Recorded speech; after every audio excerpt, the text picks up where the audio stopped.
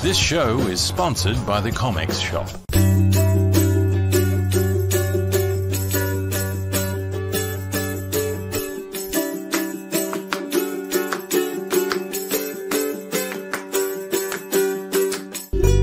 We hope you enjoy the show.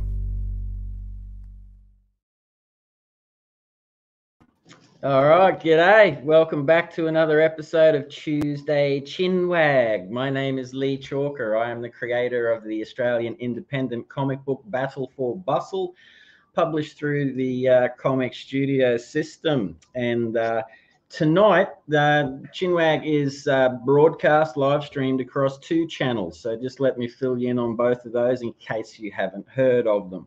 We have ComX, and across the bottom, I should say, across that little yellow ticker, are the addresses of the 2 channels. So the first one is ComX. Now, ComX is 3, sections, and one is the community, and that is of like-minded people that enjoy comic books and all things creative and art, and like getting together to learn and just talk and shoot the breeze and meet other like-minded people. There's also the live streaming side of things, which is Chinwag, the Oz Comics Show, Friday Night Drink and Draw, and Let's Make a Comic Book. It is also the Comics Shop, which is the sponsor of these shows. And the Comics Shop has over 100 Australian comic book titles in it. Now, it has a flat rate of $9. So that means you can buy 1 comic or you can buy 20 comics. You still only pay $9. Now, that's a bargain. Everyone can come in and sell their stuff in the Comics Shop. It's not just for Comic Studio Comics, okay? And the other address we have is Aussieverse. Now, Aussieverse is a community of people that are very passionate about comic books, very passionate about pop culture and all things entertainment related to comic books. They do interviews with creators and artists, etc. in the field. They do their own live streams. They do haul videos, what they've read this month. They do a whole myriad of stuff. I believe they've got over about 200-300 videos. So there's plenty of things for you to check out.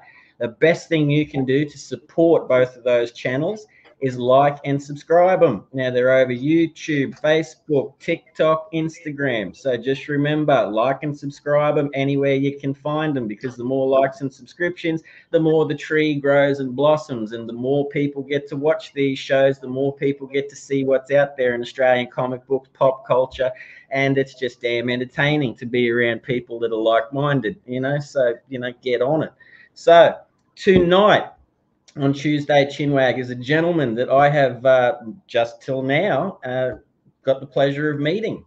And we're going to get straight into it with our who, what, where, when, why, and how parts of the shop. All comments are welcome. Omnibo, beautiful mate. And we're introducing this evening Mr. Stu Thornton. How are you, mate? I'm extremely well, coming to you live from Perth. So it's still daylight here. I don't know where it is everywhere else, but it's sunny and clear and daylight. Yeah. Well, it's pretty dark outside where I'm sitting at the moment. So I'm envious of you having some extra sunlight. But we do like to keep it as light as possible, because let the light in where there's darkness. So, that's the best thing to do. And thank you for everyone that's commenting so far. Do send them in. We'll get them, get to you as best we can. If you've got any questions for Stu, join in. And good evening to Peter Lane, to Omnibo, to Dave Dye, and everyone that is watching. All right. So, Stu, mate, we're going to cut the fat, mate. We're just going to get straight into it, all right? Straight into it. Hit me. Who? Well, who is Stu? I'm a cartoonist. I'm a dad, first and foremost. I've got 2 teenage kids. That's the most important thing in my life. Although I don't tell them that, because they get big heads and stuff like that. Other than that, I'm a cartoonist. I'm a graphic designer. I drew my first comic book at 6 years of age. I've been working in the media, for the government, for ad agencies as a graphic designer, drawing cartoons, comic strips, courtroom sketch artist, a whole lot of stuff. And now I'm bringing out my own comic book. So it's a lifelong dream. It's probably the big thing that I always wanted to do. And finally, I've got around to actually doing it. That is fantastic. I love one of the things, man, that I enjoy most about Chinwag is getting to meet people like yourself who are, doing their first comic book after, like having that ambition for such a long time, man. It's a beautiful thing to me. It reminds Stu, the dad Thornton. There you go, Omnibo. He's cutting sick on the comments tonight, mate, old Omnibo. Hello, Nick May. We will try and have a great chat. Thank you for watching and your continued support. Because whenever I hear comments like that, man, from creators such as yourself, I can't wait to see your reaction when you finally have your first finished comic book in your hands. You know what I mean? And I'm quite looking forward to seeing that eventually with you, mate.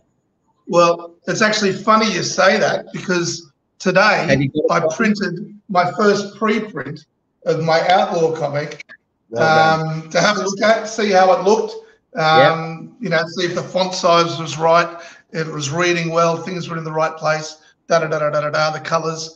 So today's my first day of actually printing my comic book. So you're seeing the face right now. You're seeing that face. Oh, mate, I'm looking at it. It's funny, I'm a little bit, I think every artist goes through this. Is it good enough? Have I done enough? Have I, am I hitting my potential? And still you look at it and go, geez, I could have fixed this. I could have fixed that. I don't think any artist is ever actually happy with what they've done, which makes us better and better and better. But overall, if I hadn't have done it now, regardless, I'd be 150 and still not have done it. I haven't. It's taken me this long to do it, and I'm 54 now. It's admittedly, I have been doing other arty things and cartoony things. Finally, I've got around to doing this. This was always my priority too. So it was something I really took my time with to make sure I was happy, at least to some degree, with the final product. But other than that, I mean, as I said, I drew my first comic at 6. I still remember it at school. I don't remember what the assignment was, but I was in first class and something about Dracula's castle. And I didn't even own a comic book back then, or I don't even think I'd read one. But I knew that I loved this word and pictures together thing. And it was probably very, very bad. But it gave me a love for, hey, let's do something else and something else and something else. And to where I am right now. Yeah, no, it's brilliant, man. So like let's get back into 6-year-old Stu, and you were saying you hadn't read a comic book that you're aware of or anything. Like, was it just something, I guess, instinctual within you that you just decided that, like, I like drawing? Did you like drawing first? Did you want to be a writer? Like, do you remember back that far, like, as to what was the initial spark? I think the initial spark was television. And I don't know if you guys remember 1960s Captain America throws his mighty shield, and Iron Man and Thor and Submariner. Captain America throws his mighty shield. Those cartoons and George Reeves' Superman just gave me this love for superheroes, but also for the animation side and the cartooning. And I tried to draw. I don't think I was any better than any of the other kids at school, but I just loved doing it. And so, I couldn't tell you what prompted me to do it, but it was something that I remember doing, and I just continued on with it. So by the time I was in the end of primary school, I'd drawn a history comic book that the teacher then produced and gave out to the rest of the class. So it was something that I just knew I wanted to do, and it was, I think it's like any artist, you don't, and I struggle calling myself an artist even now, but it's like any artist that you just have this desire to create, and no matter what it is, every single day I've either got to be doing graphic design or cartooning or caricatures, comic books. It's sort of like my day isn't complete until I've made something and created something. Yeah, that's Nick May. Fun fact, Stu and I were both born in September of '69. Yeah, we're like brothers. Yeah, Twins. yeah, right. Yeah. I'm Danny DeVito, though. Oh, I was going to say, I can see the resemblance. So, like, it's a fun fact. There you go. I could, there was a similarity there. I couldn't quite work it out, but thank you. Well, Nick. that's terrifying, really, isn't it? But, yes. but I do remember also what got me. It's funny, I went to hospital when I was a kid. I would have been in 10 or 11. And that was only for appendix. It was nothing severe. But my uncle bought me an Iron Man comic. And I still remember Iron Man 149 against Dr. Doom. And I absolutely fell in love with it. Bob Layton was the artist. He's so clean with his art. And it was just fantastic. And then a few years later, I had a friend in high school who was collecting Captain America and Wolverine. Shout out to Justin. Thanks, mate. You got me into this. Good one, Justin. I love you. Yeah, good on you, Justin. You got me into it, and I started collecting Iron Man again. Back in those days, nobody had any idea who Iron Man was. None of my friends. Nowadays, everyone knows who Iron Man is. But back in those days, I just collected it and traced it and drew it, and it just gave me this love for comic books. Which I haven't bought one. I've probably only bought a handful of comics in the last 10 years, to be honest with you. But I've still probably got a couple of thousand in the lounge room, in pride of place in the lounge room. Much to my wife's No, did you now? Omnibo sent out a little comment there saying that you were both born in the summer of '69, and Bryan Adams wrote a song about you. So, there's another fun fact. Whether he did directly write it for you or not, who cares? No, now, he did. So, we're going to run with that, man. Thank you to Bryan. And thank you for Bo to pointing that out. I've got to have some claim to fame. Oh, man. Well, it's like, just even if it's just a thread, hang on to that sucker, man. That's what I reckon. It's claim it. You might never get it back, just for that moment, man. That's it. With so you've got your appendix out. You're given an Iron Man, comic. Now, the person that gave you the Iron Man comic, was there a specific reason why they chose Iron Man, or was it, anything there? I think it was just one of those, karma, those, one of those things, fate or something. He was my uncle, and I think he just saw the first comic in the shop and said, that'll do. And it just happened to be an absolute masterpiece, really, that comic book. And so I fell in love just straight away with it, and the artwork. The Bob Layton. I don't know if you know Bob Layton, but I know who Bob Layton is. Yeah, it's sensational. Him and John Byrne, those two, really just made me want to draw. These guys are great, and so did that Justin guy I was talking about before. He was drawing, and I thought, well, if you can do it, I want to be doing it too. So so that was high school. Every weekend I brought up in Sydney. I was brought up in Sydney, and every weekend we'd travel into the city and go to a place called King's Comics. I don't know if you guys remember that, and Comic Kingdom, and another one down the road in George Street called the Land Beyond Beyond. And you just spend, I don't know where we got our money from, to be honest with you. My mother must have been funding us, but we just racketeering, mate. The teenage, that's it. And as I got older and older, I still collected comics throughout my teens. And I remember once I went to King's Comics and in Sydney, and they said to me, "You draw. You should go along to this meeting at the Surrey Hills pub every once a month on a Are you Friday going to night." tell me you turned up at the Ugle pub a couple of times, man? Yeah, with Jason Paulos, who was around the same age. Wow. And so we were there with Steve Carter, Bodine America, and these guys. It was like, wow, I'm meeting legends. I remember Steve Carter said to me, "Never be afraid." This was a great advice looking back. Never be afraid to use too much black. And I thought, wow, okay, black. If in doubt, black it out. That's what I've been doing with my comic books. And that was Steve Carter who taught me that 30 years ago. But yeah, I used to go to that pub. I don't even remember what pub it was, to be honest with you. I know it was in Surrey Hills, and it was once every. It was supposedly a cartoonist meeting, but really it was a night where everybody got together and drank. Yeah. And hopefully didn't spill beers on the pages that they brought in to show to everyone their ideas and stuff like that. That's funny, because I did get a big talking to about bringing original art in, and they said never bring original art. Okay, learning curve at the age of 18, 19.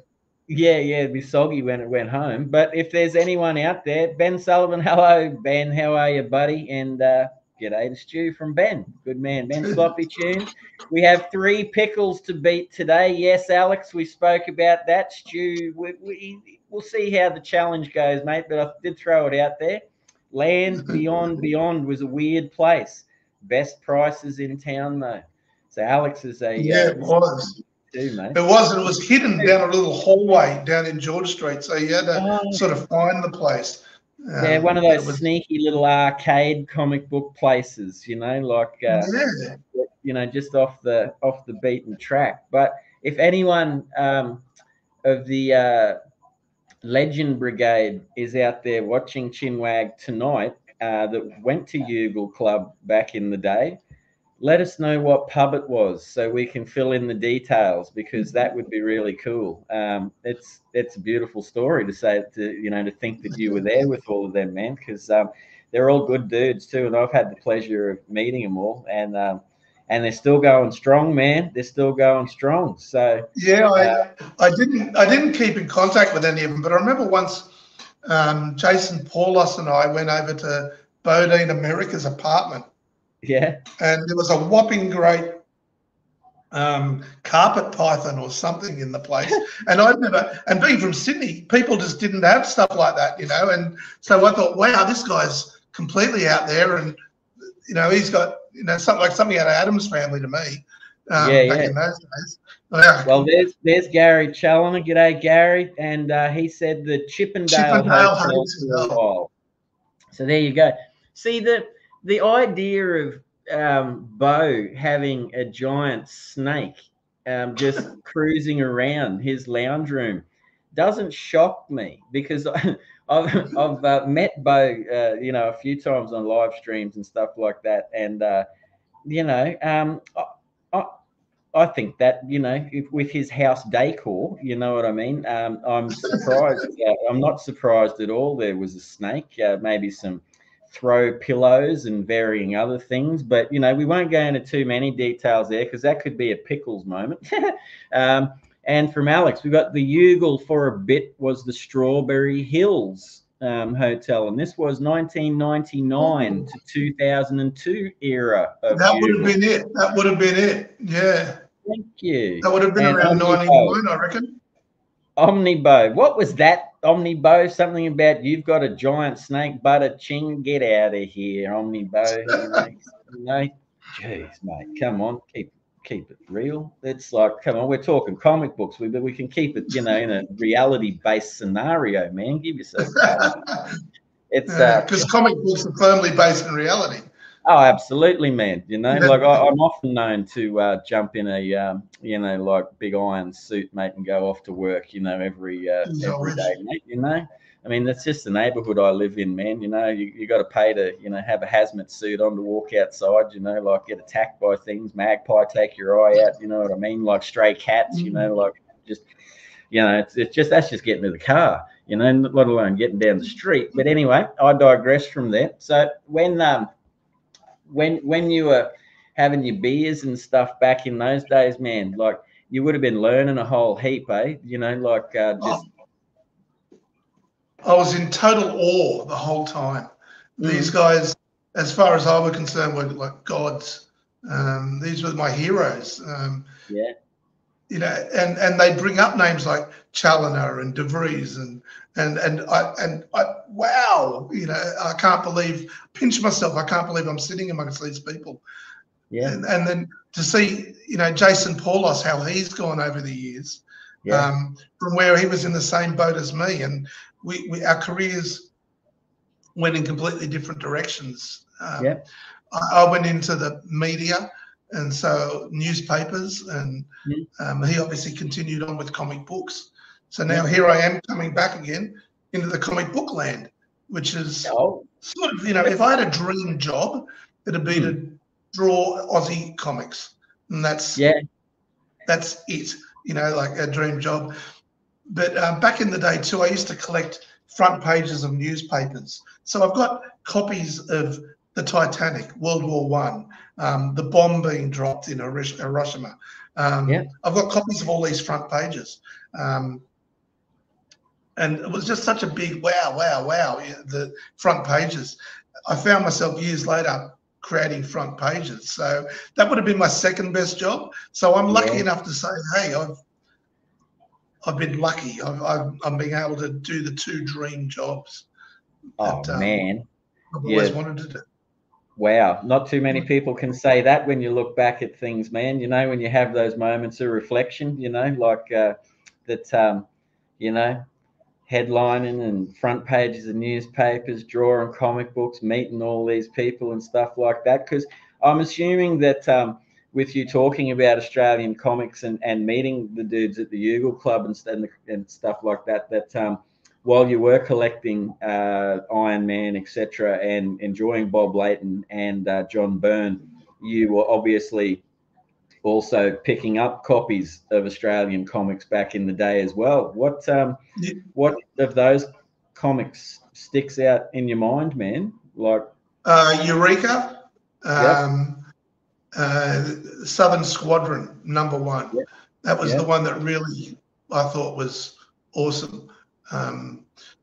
And I believe they're coming out again, aren't they? Is Southern Squadron? Is that correct? Yeah. Southern Squadron's come back out through Reverie, I believe, man, and they're doing crossovers from memory with Torn and different characters and creating a whole like modern version of them currently and stuff. And one of the artists that, well, man, three mates of mine are, you know, like got the, you know, like helping out there, Spedsy and Ben Sullivan, who said g'day, and Hayden Spurrell are, you know, and Tad, there's the Dark Nebula, you know, coming back too, pumping out stuff as well at the moment, and, you know, being as popular as ever, and you know, like Adventure Illustrated, and man, there's lots of stuff happening at the moment. So in a weird way, Stu, you know, like you sort of came in, you know, like at the time where everyone was pumping, there was a bit of a hiatus for a bit. You went off on, you know, your career path and that, and followed dream #2. You know what I mean? Like, and now that you've had an opportunity to come back to dream #1,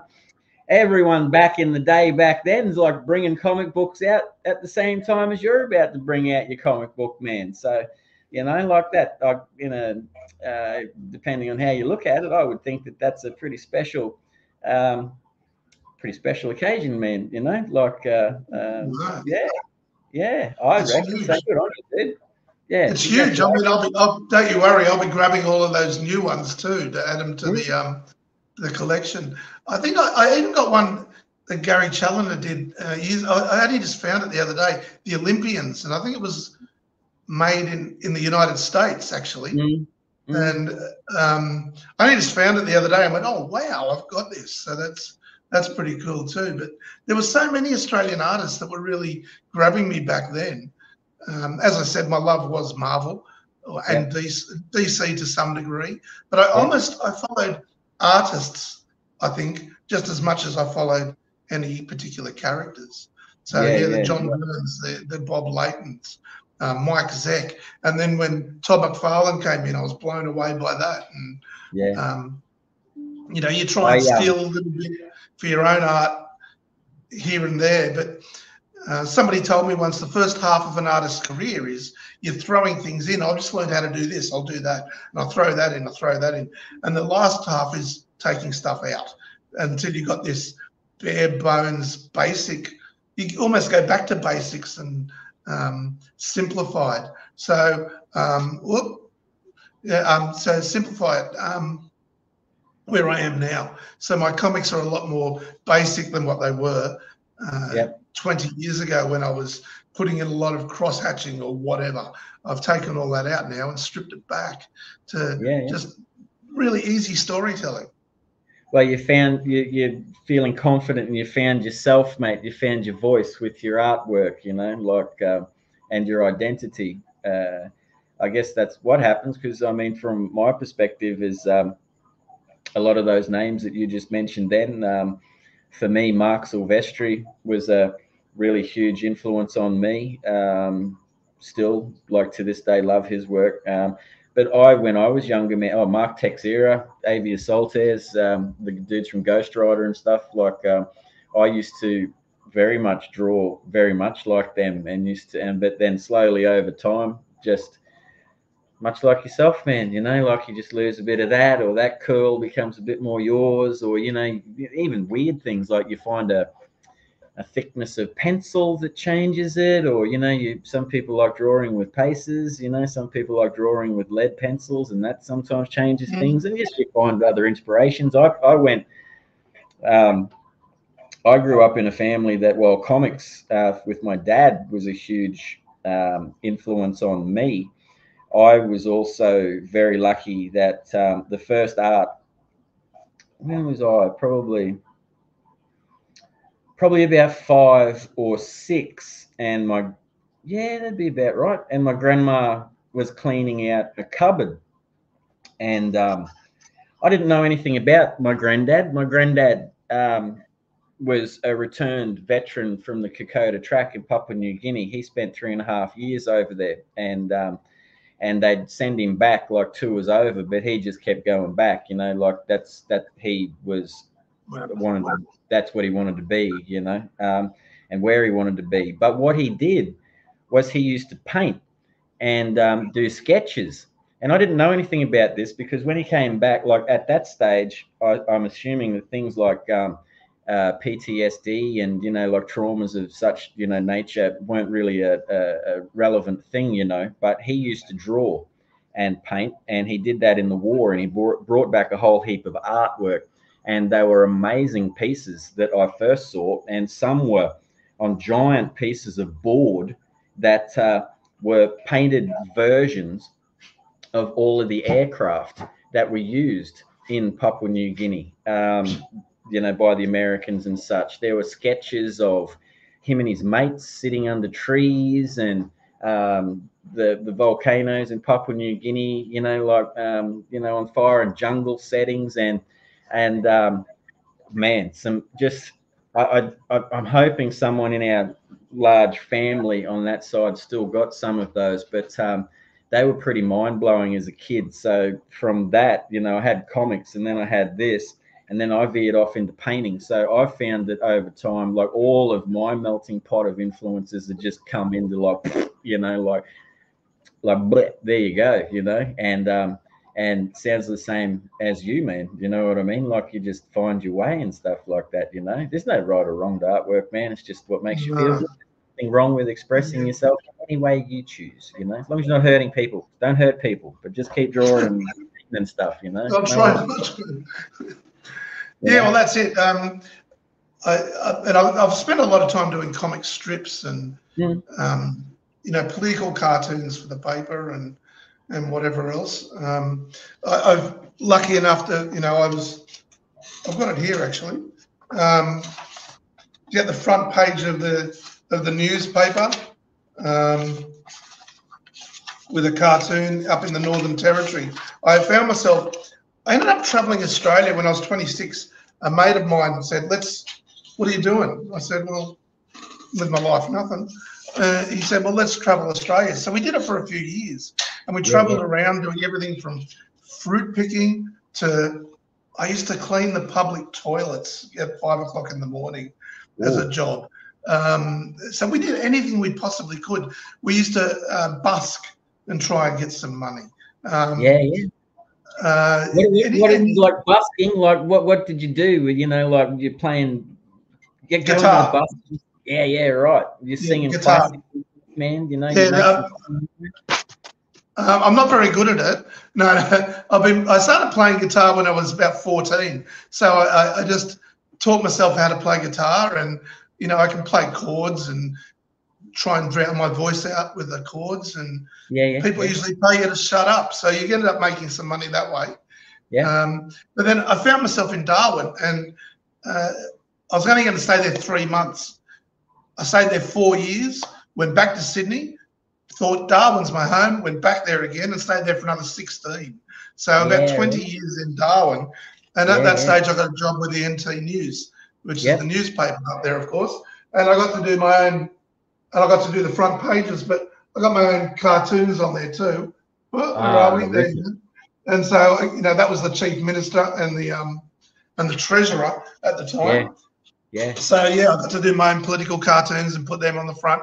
Courtroom sketch artist, which was at times really freaky also, because you don't go there for somebody who's just stolen a loaf of bread. You go in there because you've got murderers, you know, and it's a real story.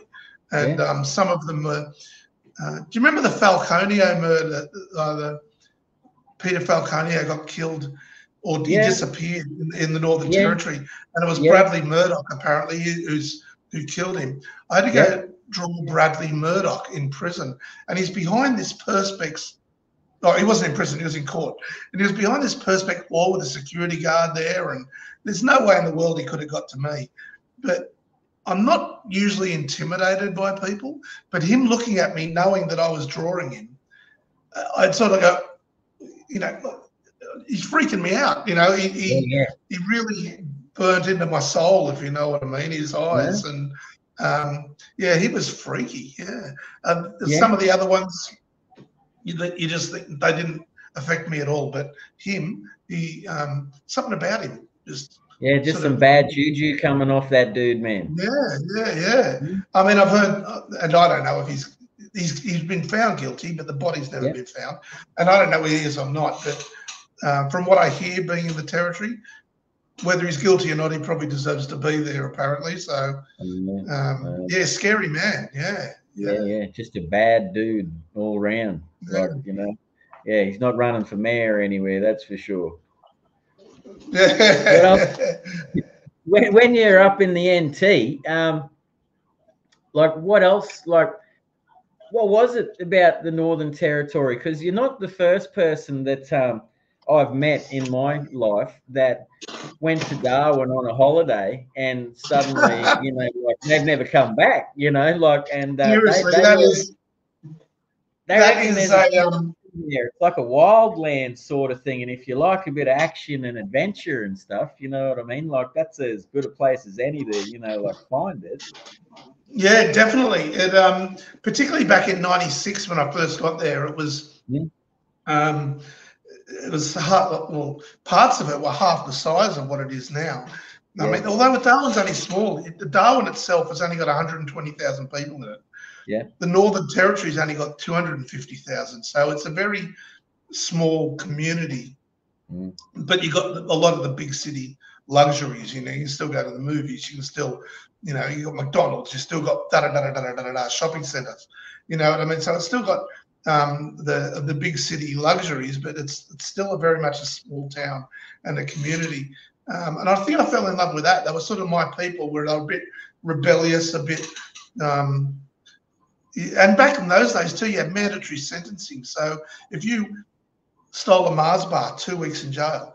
If you, it was you didn't screw up, you know. Like, unfortunately, those laws have been watered down a lot, and now crime is rife. But back in those days, in the '90s, it was a different place, and it was really, really appealing. Great lifestyle. It was all about in Darwin during the dry season, there's no rain at all, and it's just 30 degrees every day. So you got this perfect weather for 6-7 months of the year, absolutely brilliant. But then you got the wet season, and 2 months of that's called the build-up, and it's just hot and sweaty and no rain. High humidity, 100% humidity, 35 degrees. Yeah, then the rain sounds like Townsville. Woo! You know, like I feel it, you know, like. Hey? Well, during my trips, I did stay in Townsville for a while. Well, I did stay in Townsville. Cairns also. Couldn't find any work, so I left there. But it is very much like Townsville. It's the same sort of deal. Darwin's actually 1,000 kilometres higher than Cairns. So it's we were closer to Bali than we were anywhere else in the country, you know. So it was, which wasn't bad, $90 over in Bali. I remember one year we went over to Bali. I went over to Bali just to buy the kids Christmas presents.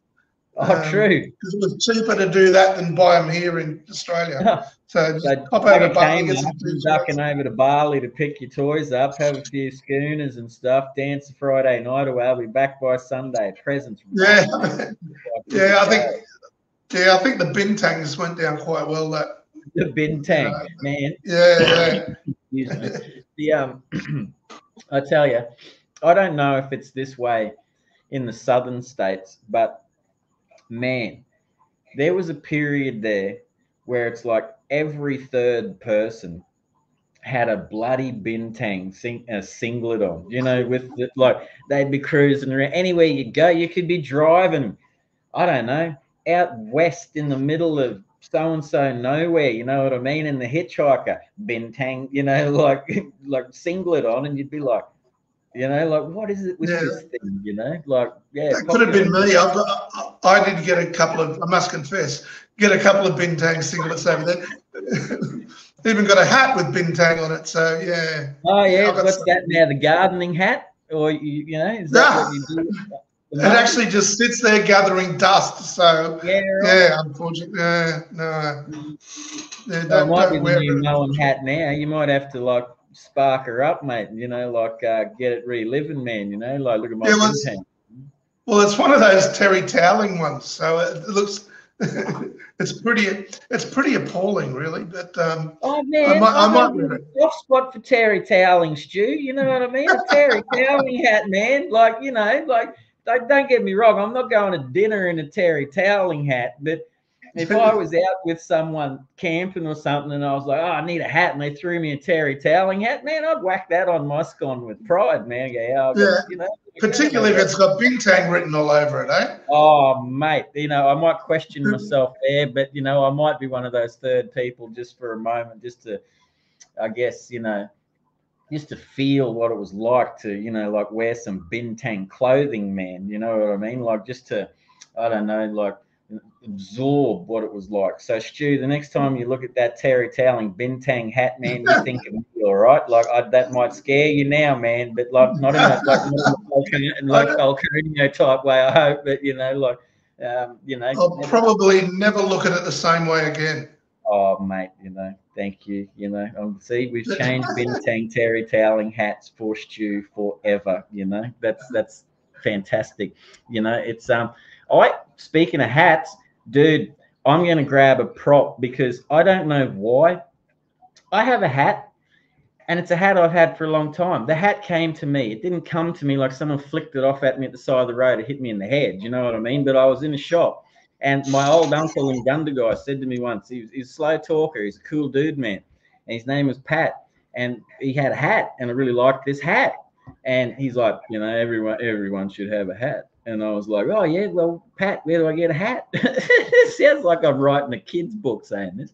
And it's like, he goes, I'll take you down the road and we'll get you a hat. And I was like, okay. And he said, you'll find the hat, or the hat will find you. And I'm thinking, like, what is this? You know, like Gundagai, you know, like magic or, you know, wizardry. It's about a hat finding me or something. Lo and behold, man, I went into that shop and I found a hat. Now, I don't have the hat that I've been wearing for 15 years to show you right now. But what I do have is a hat found me. about 3 weeks ago. And I don't know what it was about this hat, but I had to have it. And you know, you're talking bintang hats, man. I'm gonna throw one up at you. I'm gonna go the pineapple hat. You know, like I like it. Just it's refreshing. It's good. I tend to find sometimes I like to put it on. It brings me comfort. But anyway, that's enough of like what disturbs me, Stu. So hey, actually, the hat that found me was my many years ago. It was one of those little stalls in the middle of a shopping centre, and they're airbrushing stuff on a caps, and you buy them for $25 or whatever. And I've actually got it here, well, not far away. Oh, look at us! Yeah. I got a fourth monkey cap. So I got my monkey. Put on a cap. Somebody else did, and I've probably only worn it 4 times ever, and that would have been 10, 12 years ago, I suppose. I love. Otherwise, he lives on my land. Oh, look at you go. Hey, who knew that we were so close and like had such an affinity and weird fixation with headwear, man. Oh yeah, Nick May, the infamous pineapple hat. It's something. There's no doubt about that. I don't know, man. It just I can't explain. Some things you just need in life. Pineapple hat, your fourth monkey hat. These things just happen, man. It's the flow. Don't force these things. They just happen. And you just got to take it when you get it. So with your time in Darwin and the Northern Territory, had you been trained with artwork and stuff, or self-taught, and with getting a job to do the cartooning and things like that, was there any scholastic prerequisites, or was it just Johnny on the spot, have a beer with the right bloke? Because that's how it is in some of those little places. And then next thing come in Monday, bring your pen and paper, we'll see how you go. It's funny how life just throws things at you, and they're usually curveballs. Yeah. And you don't even realize at the time what's going to happen in the future. When I was younger, I would have been 21. I went and signed up for graphic design and in Sydney at school, uni, TAFE, college, whatever it's called. And I did graphic design. And at the end of the first year, they failed me with a D for being too cartoony. So from being, I knew what my strength was, so I just applied it with everything I did with graphic design. I then went the second year and I thought, okay, no more cartoons.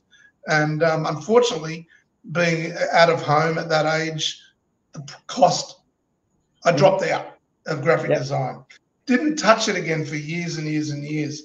And I did end up start cartooning though, and I started the cartoonist for St George Illawarra rugby league team back in the year 2000, 2001. So I was drawing a comic strip for them for their newsletter and for online. And then I ended up in Port Hedland up the top in Western Australia, and I was comic strip for them, for the paper there. But that was really the extent of everything I did arty for a lot of years, until I was in Port Hedland. I was doing manual labour, and I crushed the bottom 3 discs in my back. It put me out of action for a year. 6 months I couldn't walk. So I just sat there and drew. And the rehab company said, what can you do then sitting behind a desk? I said, I don't know, graphic design. So they got me a job in a graphic design studio. I learned how to use InDesign, Illustrator, Photoshop on the job. So you just learn as you go, which then progressed to the newspapers. So where I made my way up to the creative manager of the art department, got made redundant. They then called me back. I went back again for another 7 years. They then made me redundant again. So it was, they weren't sure whether they wanted you or not. Get out, come back. It took them 10 years to figure out they didn't. So more fool them. But I ended up being the last man standing. There was another artist. His name's Leigh, and he was good. He still is. He's a far better artist than I am, far better designer, and we were the last two, and it was good because he was always a step ahead of me. So I'd be striving to do better and better and better, and learning from him. As a result, though, he thought, bloody hell, this guy's on my, coattails. I've got to do better. I've got to do better. So the two of us sort of pushed each other along to do a better job and a better job all the time.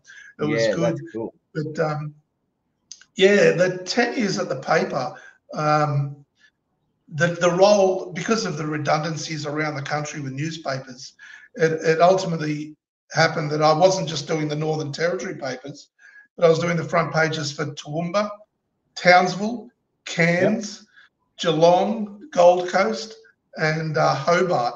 So you got 3 papers a day I was doing. The front page, back page, any graphics on the inside. No wonder you didn't get any time to bloody draw comic books, man. No, you didn't bother. You seriously, by the end of it, I was flat out. And but even before that, the newspaper has I used to say it was like being on a game show. Okay, you've got a graphic to make or a cartoon to draw or whatever. It's got to look professional. It's got to be fresh. It's got to be new. It's got to be clean. Yep. Time starts now. You've got 20 minutes. And so, because in 20 minutes time, there's another job, and then there's another job, and there's another job. So there was a great learning experience for all those years too. It taught you how to work quickly and produce and work hard. Which that'd be where your cross hatching went, eh? You know what I mean? Out the door. When that. Oh man! Like someone gave me a 20-minute deadline, I'd be like, like I'll walk myself out the door. You know what I mean? I'll even pay for the cab home. Don't worry about it. Catch you later. Well, basically everything is like that. I think I'd do a front page in half an hour.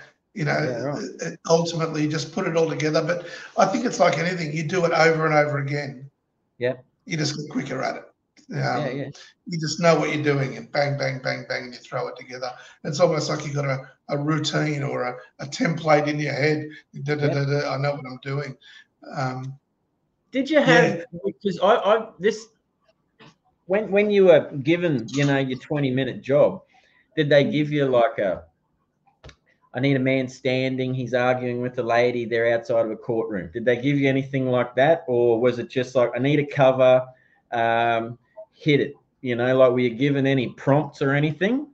Different editors give you different prompts. Some of them actually draw it out as a little mud map, a little thumbnail sketch, and you just recreate that into something.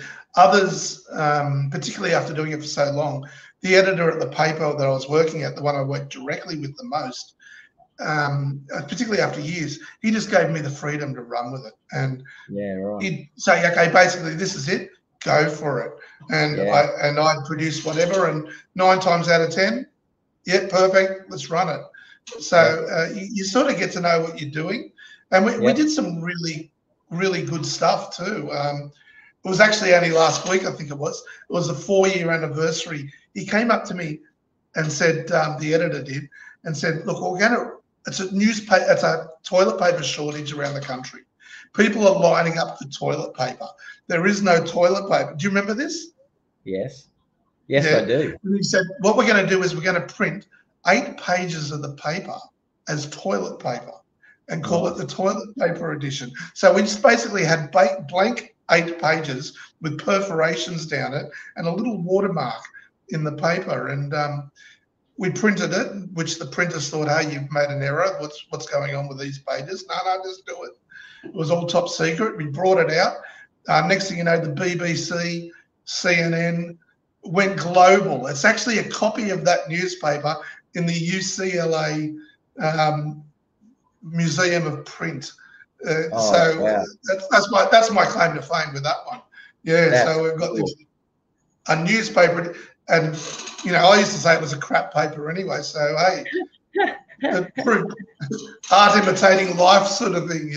Oh man, that's so cool. That's See, that's not a thread, man. That's a rope you can hang on to with that one.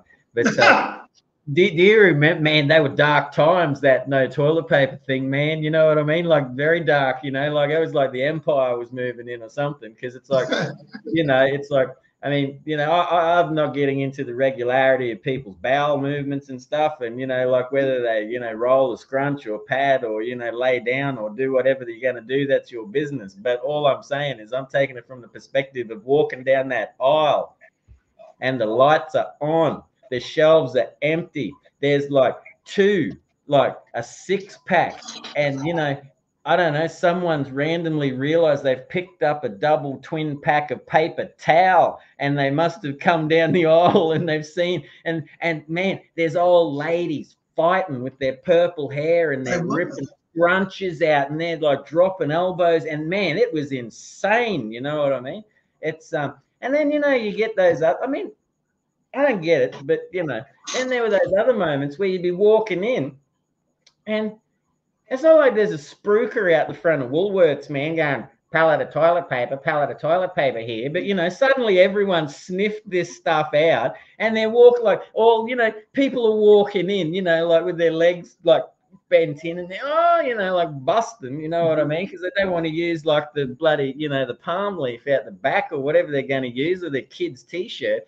They've like tried to be civilized, duck down to the Woolies, man, and you get these people walking out, you know, like, oh, you know, looking you up and down with their 632 packs of toilet paper. What is with that? I never understood it, man. You know. Well, that's what we were trying to, and that's what we were trying to do at the newspaper, a community service, basically. Community service. I don't know if the editor would want to admit to that. You know what I mean? Like our newspaper. No, he's a good bloke, actually. Very good bloke. He had a lot of fun with it, the paper. I don't think I've got a copy of the toilet paper, unfortunately. The show is better, I remember one NT paper front cover, and man, it made me laugh. I saw it on a Behind the News one night, you know, BTN, that ABC show, and they gave you a headline of the week, and it was, you have like a firecracker night up there where everyone can go out and just cut sick with firecrackers. And I don't know if you're going to know what I'm talking about, but yeah, why I've got a cracker up my clacker. That's the one. That's the one. Some dude stuck a firecracker up his clacker, mate. You know, and it happened. It actually happened a couple of times. We also had why I had a bunger in my bunghole. So it happened a couple of times.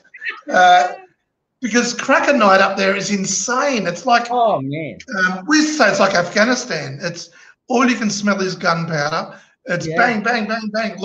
Put your dogs in the house because they're freaking out, and it's constant. You know, like, brilliant. It just makes me laugh, man. You know, like, I don't know, people do weird stuff, and maybe we're digressing here, but like now that I've got a man that's worked on the NQ, the NT newspaper and stuff. Now, I come from a weird part of Australia in far north Queensland, man. You know, like I thought we were strange up here and stuff, but what would prompt our man to stick a firecracker up his clacker and think that dude or someone in that group that he was with wasn't going to have to ring 000?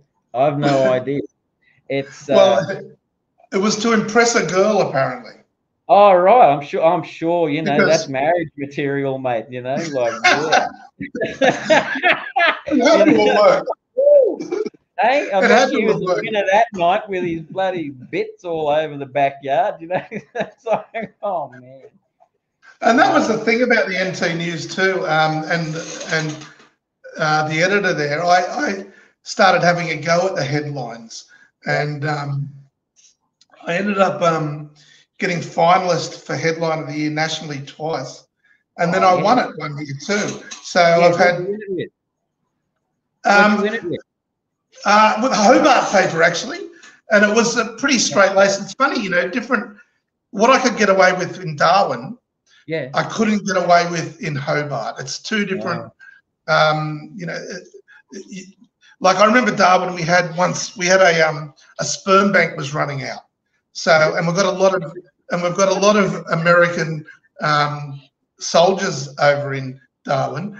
And so we went to America to say, hey, fill our sperm banks. So I had on the front page, and I got away with it too, we've got your Marines, now we need your seamen.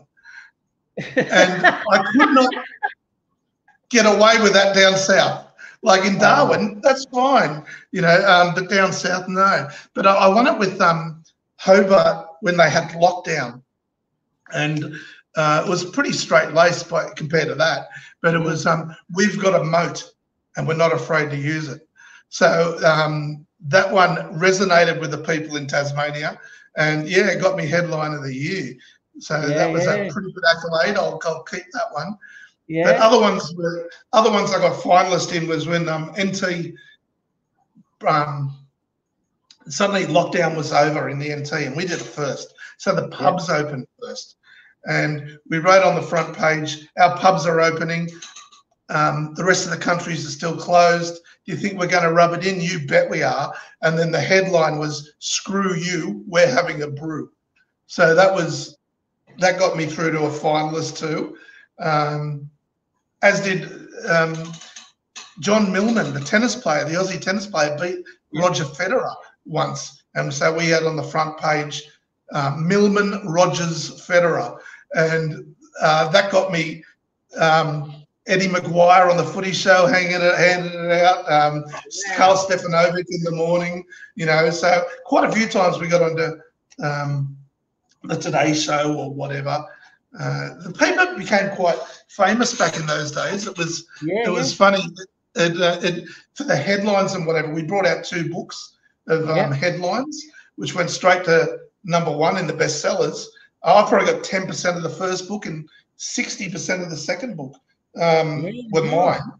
And it became quite fun. We had the living room come up and see us, 60 Minutes. I don't know if you remember English comedy back in the day, like back when we were kids. And there was a show called Not the 9 O'Clock News.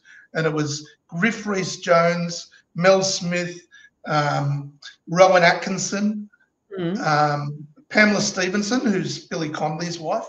And these guys were doing this. It was just around the same time as Fawlty Towers and the Goodies and all those sort of guys. And Griff Rhys-Jones and Mel Smith actually introduced Queen at Live Aid. They were the ones up on stage saying, "It's Your Majesty the Queen." And then Freddie Mercury runs out and does the famous Live Aid concert.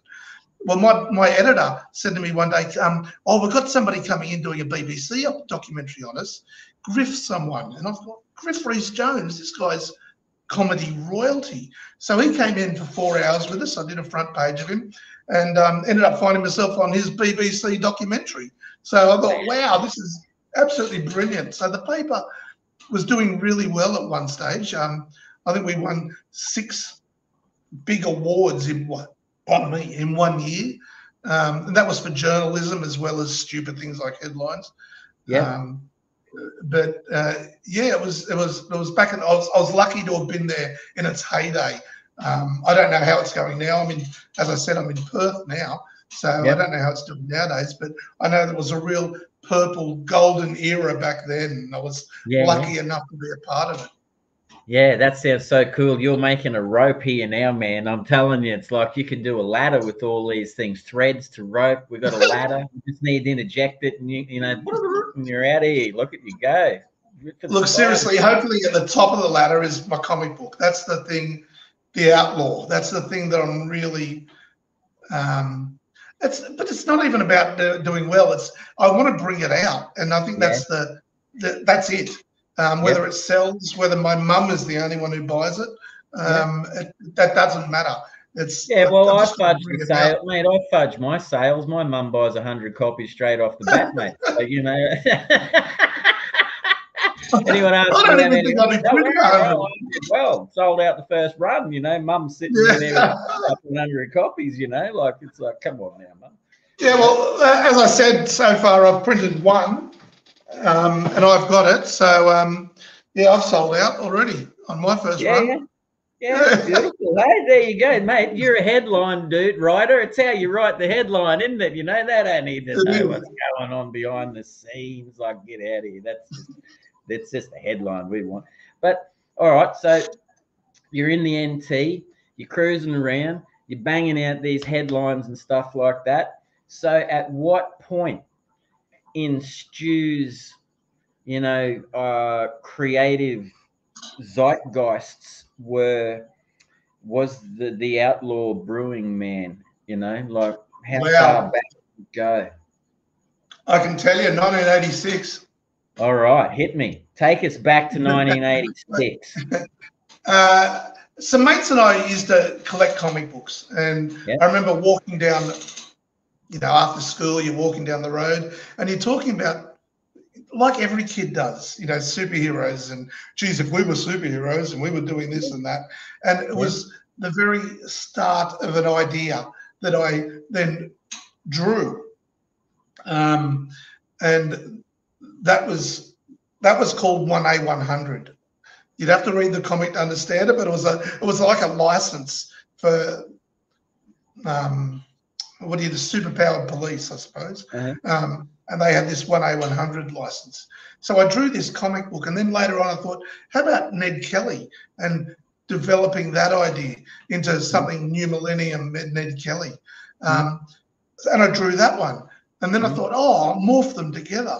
And I did morph them together and drew the comic book. And I was living in Darwin, and because it's bloody hot, I used to stash my things against the wall, my artwork, and I'd probably drawn it for a year and a half.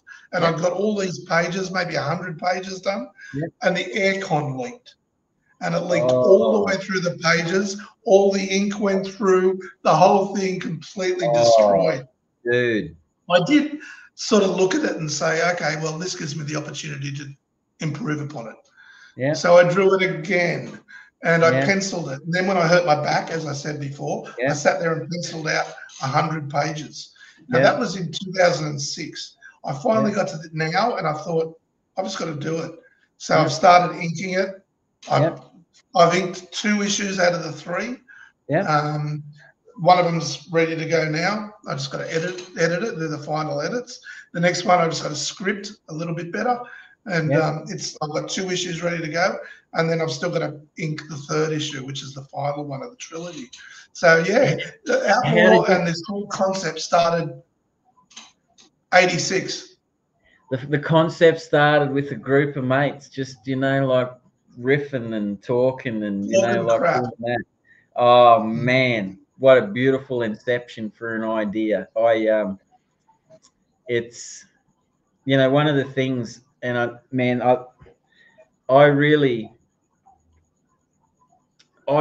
come from Townsville, which is in far north Queensland, which, much like the Northern Territory, is quite isolated.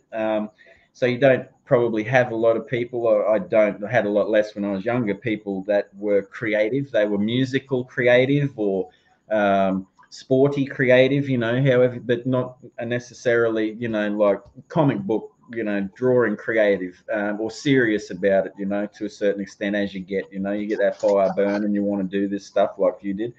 And I found it very difficult to find people that were like-minded after about the age of like maybe 13, 14 and stuff, So I became used to the idea of like creating these ideas in the theaters of my mind and stuff, like, so you're sort of very on your own, man. You're not sure what's right, wrong. You just sort of get a vibe of, I'm just going to do it, because I don't know anything else to do, it feels good to do it.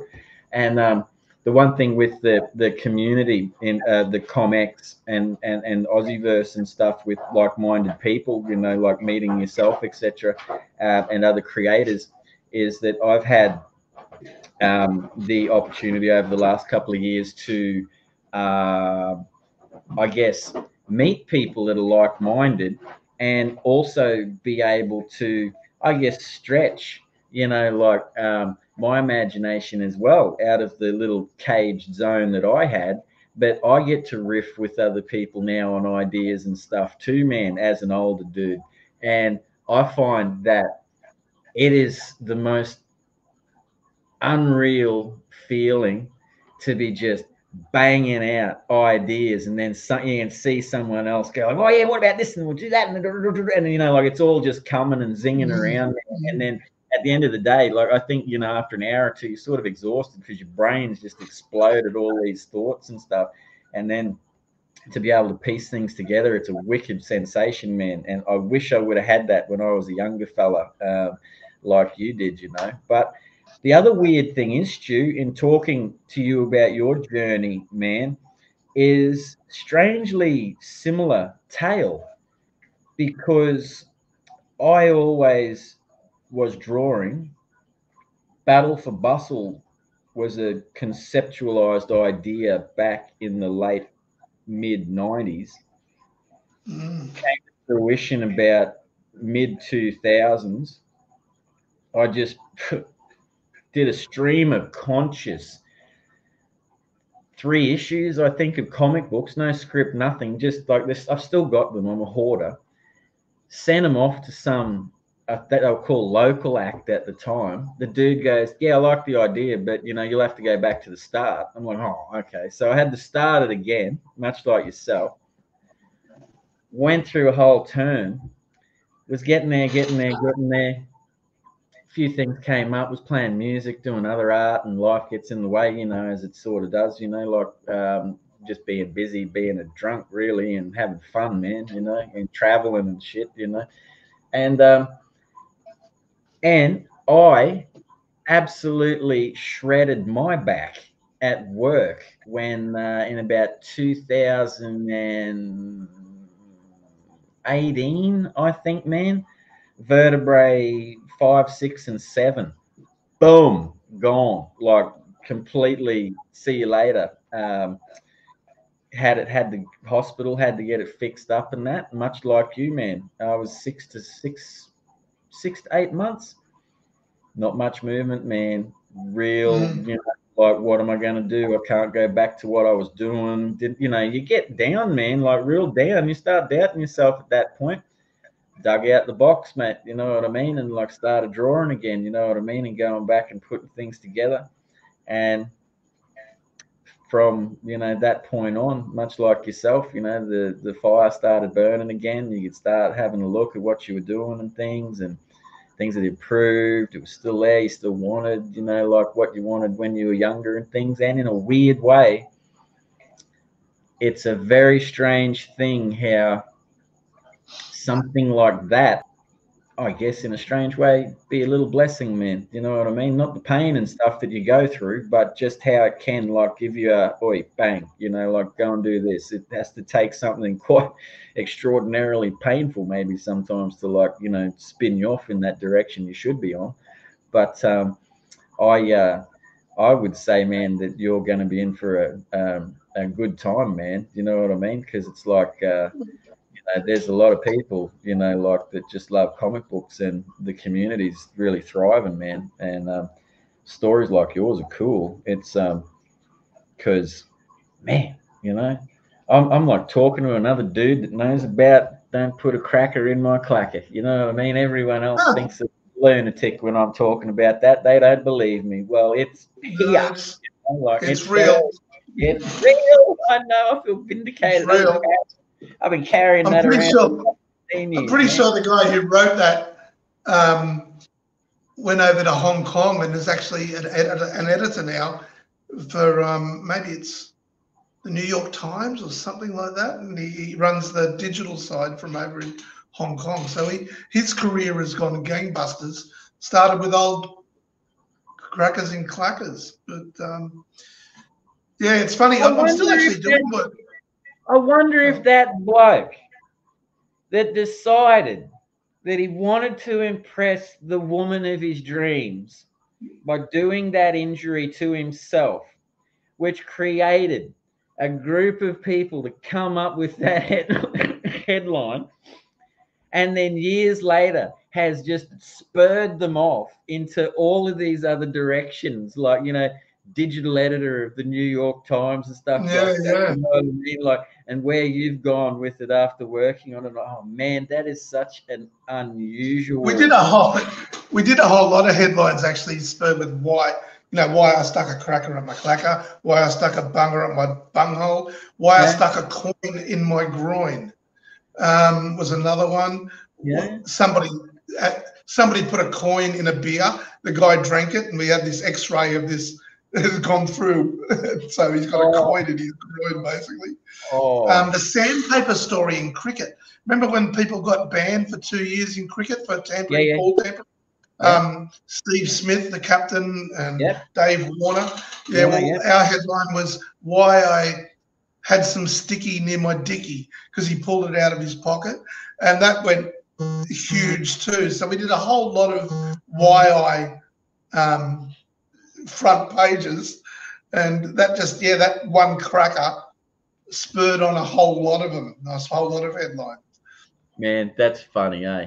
With how'd you get from the NT over to WA? What took you over that way?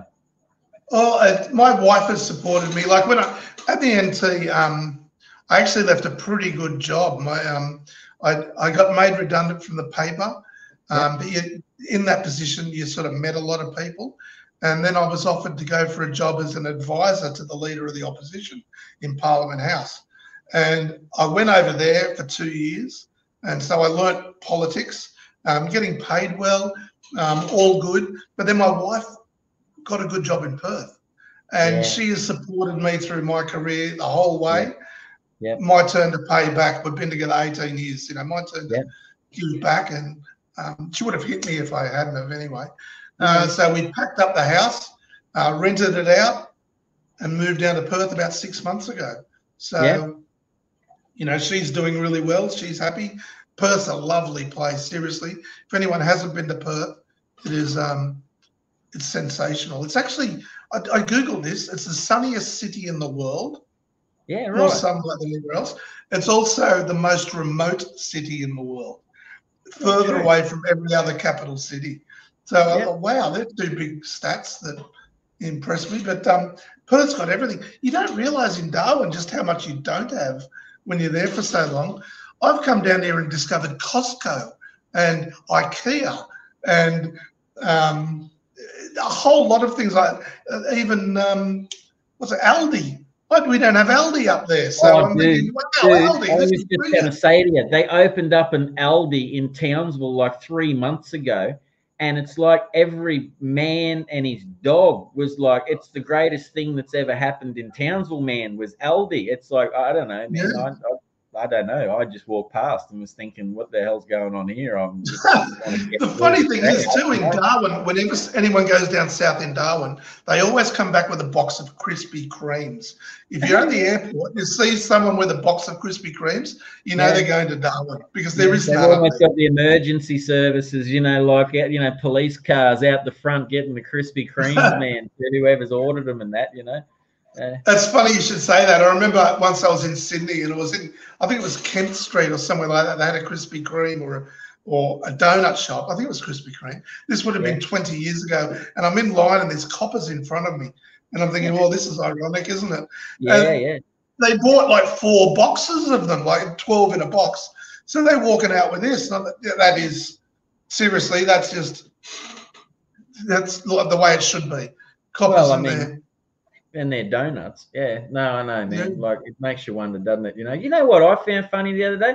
I was going for a drive down the road, man, like up yonder, and there's a police station on the road. And, my city at the moment, much like anywhere in, like Australia, I'm presuming, like has a little bit of a crime, rate that's a little bit higher than what it was when we were younger.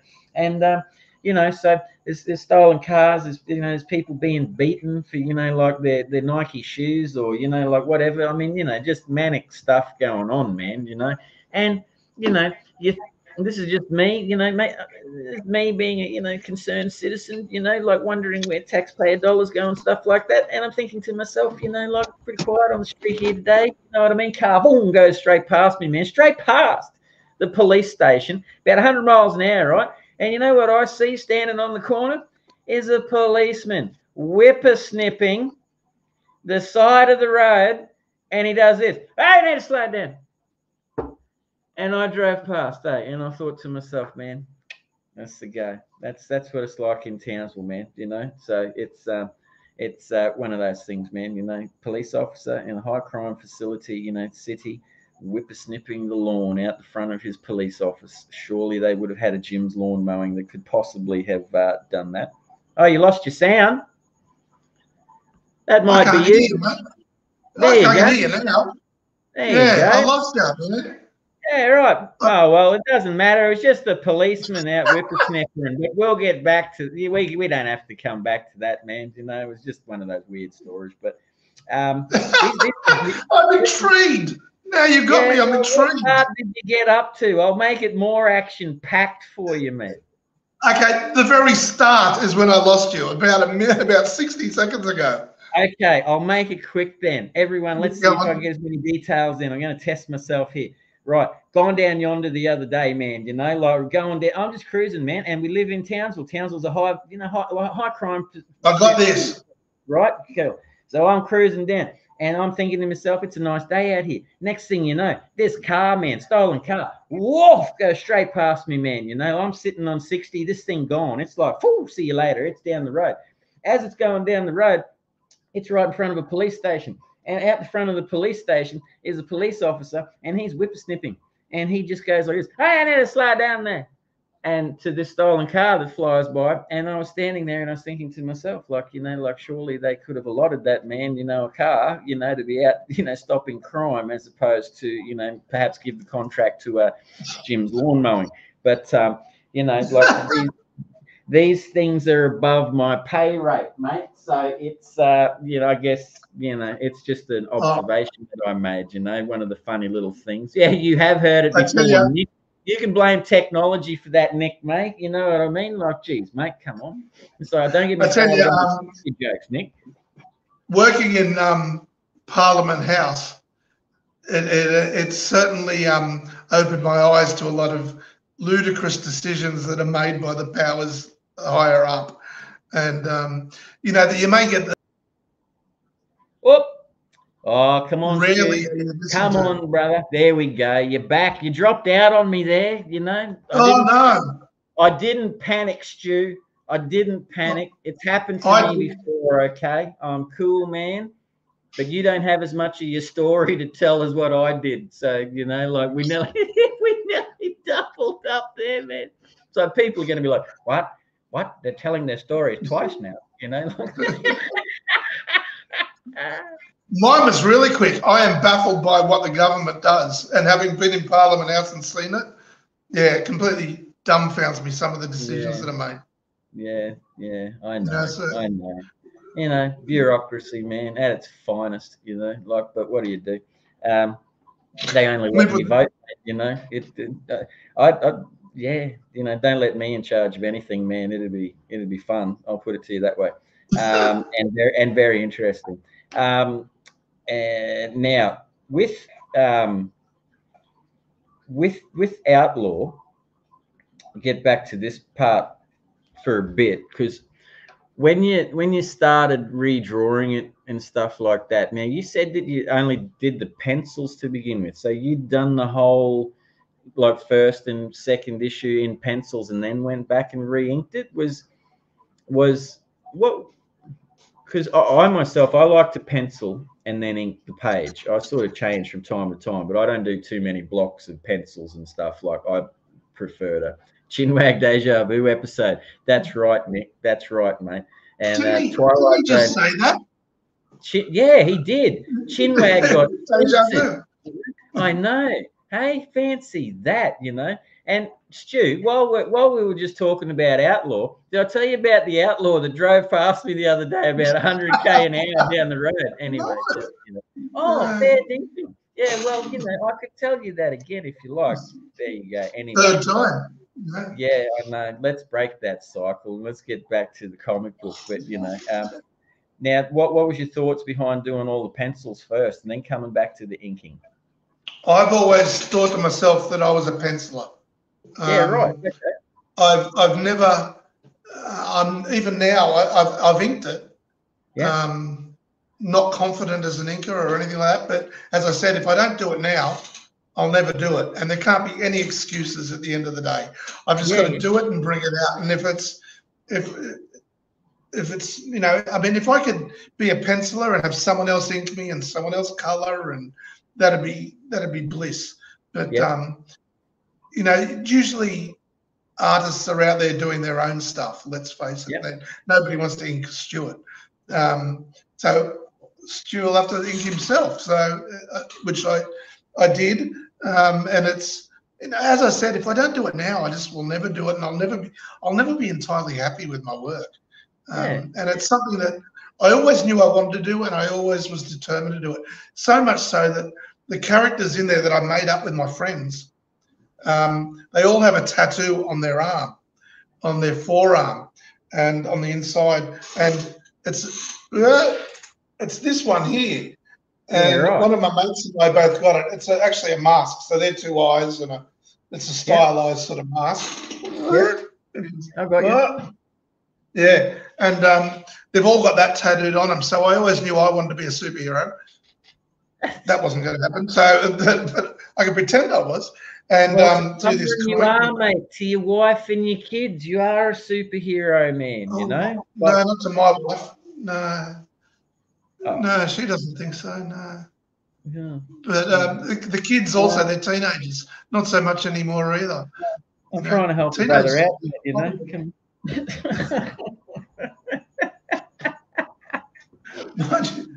No, I've got two very good kids. I've got to say, I've been very lucky. I've got my wife is a very hard worker, and she's very impressive. So and my kids, they're great too. So I've been blessed to have a really good family around me. What are they thinking you're doing, Outlaw?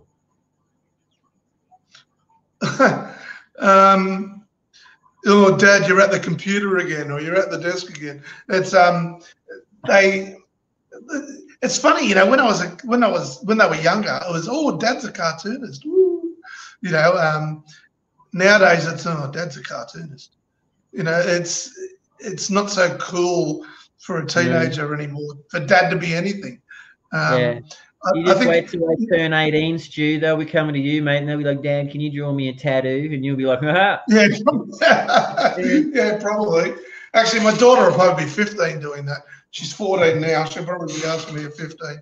But yeah, so they don't, you know, I think all the parents, dads are a bit daggy, you know, when after a certain period where they're superhero to begin with and they're idol, and then it gets to, oh, you're a bit of a dag, and then I think hopefully come full circle to, Dad, you're my mate, you know, and when they get older. So hopefully that's what's happened. That's what happens. You know, I'm like that.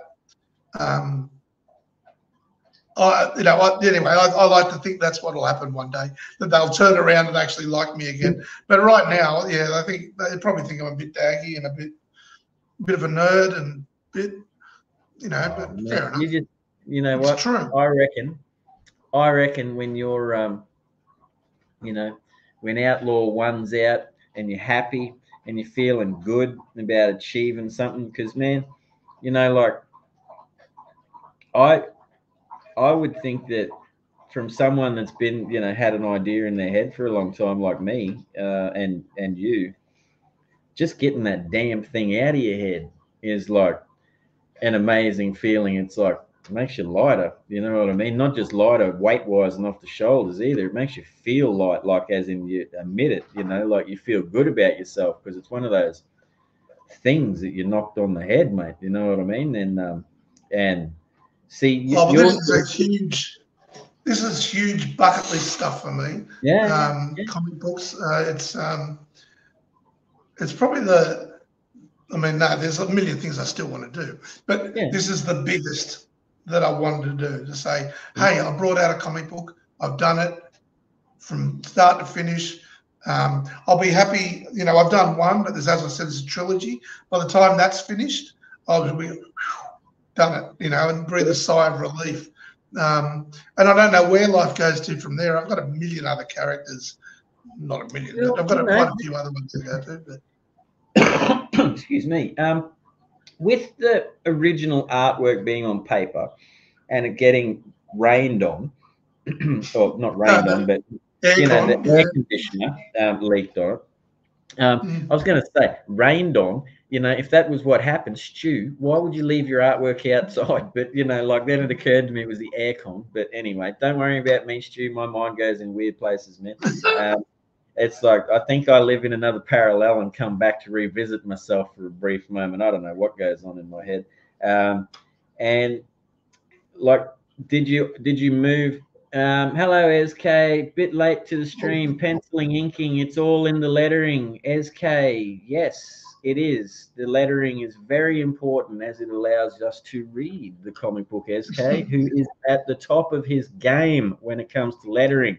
If no one's ever seen any of SK's lettering, jump on to sigmatstudios.com and check out his stuff because SK is a champion. I do like SK. Known him for a long time. He's a feisty, well-fueled, enthusiastic comic book creator, and that's what I like. So good on you, SK. You keep rocking there, brother. Like obviously you don't draw on paper anymore. You decided like after the air conditioning leaking, you went to digital, or what did you take there? No, I'm an idiot. I've continued on with paper and just HB pencil straight onto paper. Come everything on, man. I do. Well, you know what, Stu? Mate, welcome to Idiotville, because I am the same, man. Paper for me. No, it's like, dude. I love the tactility of it. I don't know what it is. Nothing against digital artists. You got to have the creative ability and thing to be doing it on the computer and that. Love you all. Love anyone that's a creator. But for me personally, I just like the feel of paper. I like the sound of the pen running across it, man. And I don't know what it is, but I'm the same. I've got a Wacom tablet that sits next to me at my computer, and I've probably used it 5-6 times ever. And I've just found it. I actually find it easier to use a mouse on the stuff I do than I do that for some reason. But otherwise, everything's on paper. I pencil paper, I ink it, rub out the pencils. I then take a photo with it and send that to myself in an email, which then goes through Photoshop, Illustrator, and InDesign to give you some the colors, some shading or whatever else. But everything really, it's paper. And even this week, it comes out actually into NT News tomorrow. I still do the footy posters. You know, the footy mascot when they win the premiership and they do the I've seen them. Posters. I do kicking I the still ball do them for the paper. I might have some old. Hang on, I might have some old ones. But because Darwin has their footy season in the wet season, which is now, the grand final was last weekend. So it comes out in the paper tomorrow, the current ones. But that's one of the ones I did a few years ago for Nightclub, which is nice the Tigers. And so those they're coming out tomorrow. But that's all penciled straight onto a paper, ink it, and then I throw it in to get all this color or whatever else, and do a bit of graphic design to it, which is basically, all day. All I do is graphic design because that's my job. Yeah. Then I get home and I sit in front of a computer and I graphic design some more. It's I think I'm really lucky that the thing I do for downtime and relax is also the thing I get paid to do. So it's I don't think there's many people who always knew what they wanted to do and then were able to pursue it and get paid for it and make a living out of it. Yeah. No, very lucky indeed. With the inking, just from anyone out there that because lots of people watch these shows and stuff. KJB, really great Chinwag fellas. Thank you very much, mate, for your continued support and watching. Appreciate that.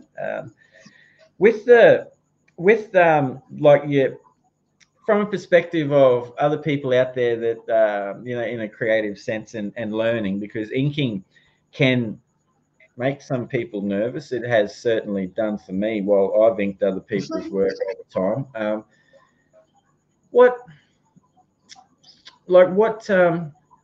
What makes you nervous about inking your own stuff? Like what's your thought processes there? You think of yourself as a penciler, and then you come to the inking. So you're pretty gung-ho with the penciling. You just boom straight into it with the pencil, but you come no drama whatsoever.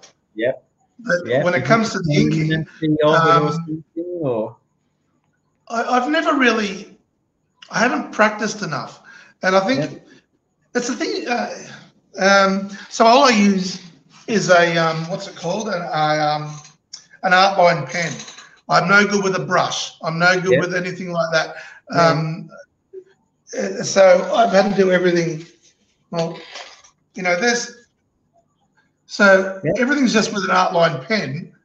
And straight onto the thing. If I want a thicker line, it means I've got to draw a thicker line, rather than with a brush where you just, you know, I can't do that. So it's something that's foreign to me because I haven't practiced it.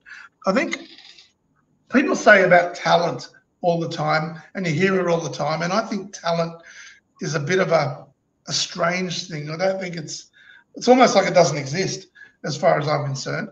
If I was never the best artist at school. There were other people who were far better than me. Justin, for example, who I mentioned earlier, who got me back into comic books. He was better than me as far as I was concerned. But the thing that differentiates me now from anyone else is that I practiced over and over and over again. Ash Barty in tennis got to be #1 in the world. And sure, she might have some talent, but she also got up every morning at 5 a.m. and practiced tennis for hours and hours and hours. So I think talent is almost, it's passion, and passion equals persistence. And that's what talent is. It's really, I can hold a pen just like anyone else, just like you or just like my kids, and write my name. My pen control is no different to anyone else's. But I've practiced it over and over and over and over. I've drawn more superheroes than I can count. I've drawn more, you know, human figures in, you know, when I did life drawing or whatever. You've done it over and over again until you get to a stage where I don't have to think anymore. Everything's just circles. Okay, circle for the head, circle for the shoulders, circles for the chest, circles for, and you put it all together and it turns into a person. And it's also the way you think. If you ask anybody how to draw Superman, most of them will draw Superman like this, you know, with his arms, you know, in the cape, like George Reeves was at the beginning of the old black and white Superman comics. But nowadays I think, okay, if I'm going to draw Superman, I'm going to have him flying at you with them foreshortening his hand out like this, cape filling half the frame, you know, like it's the way you think. And that just comes from practice. I don't even know if it's actually talent. It's just practice. I think it's also developing storytelling because, you know, I think splash pages per se can tell a story just as well as a panel page, you know, like, so how you lay your page out and the thought that goes into it, your perspectives, the imagery in the background that, you know, because, you know, a picture can speak 1,000 words too. And splash pages generally, if we're talking a cover, silent, you know. I'll keep talking, Stu, till you. There you are. See, you see how cool I am under pressure of, you know, the live stream, man. You know, like just people disappear and I keep talking. It's just what I do. Have I disappeared? Yeah, briefly, but that's okay. You're back then. You know, like we couldn't keep you away. It could very well be the internet here. The internet. Remember, it is Perth, and I've gone back. It's like time travel. You're talking to me, and it's 7 o'clock here.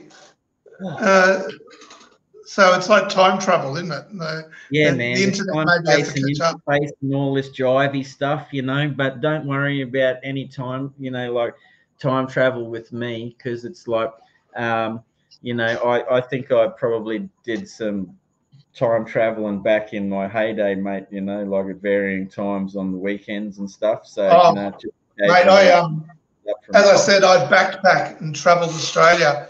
An ex-art student travelling Australia for a few years. Yeah, I time travelled a lot. Yeah, back in the day. And it's funny how boring I am nowadays. No time travelling at all. But, no, I'm picking up what you're putting down, Stu. And you know, it's funny how, you know, time travelling, you know, like past, future, present's all that matters, and we're sitting here talking about comic books. So, you know, it's it's one of those things, man. You know, like it's the future is now. You know, I suppose in a strange way, but Yeah, like with storytelling, man, you can learn. I reckon when it comes to comic books, man, storytelling's the hardest part because you can, anyone can. People can draw. Like the only thing stopping people from drawing, every kid draws, every kid paints and stuff. You know what I mean? They just get to a point, I guess, where either A, they lose interest, or B, I suppose they're not encouraged to a certain extent.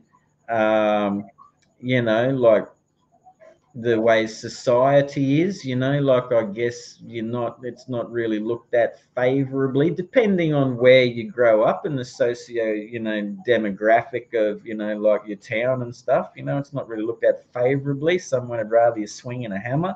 Nothing wrong with swinging a hammer as long as it's not at people and maybe an inanimate object that helps create something, but no to the hammer swinging at people.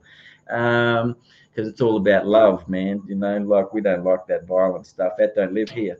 And but like just where you are and stuff, like I guess depends on certain things. But oh man, like I like comic books because it allows me to go back to, like almost I guess thinking about being a kid, man. Like how you just let your imagination wander and run wild, and you come up with different stuff and it's cool to you, and like, and you just learn, man. I guess you just I guess you get a little bit tighter with things and stuff, but all art's good. But see, Stu, I don't know how you feel, man, but like I've had I've had a pretty interesting year this year, and for me, I won't go into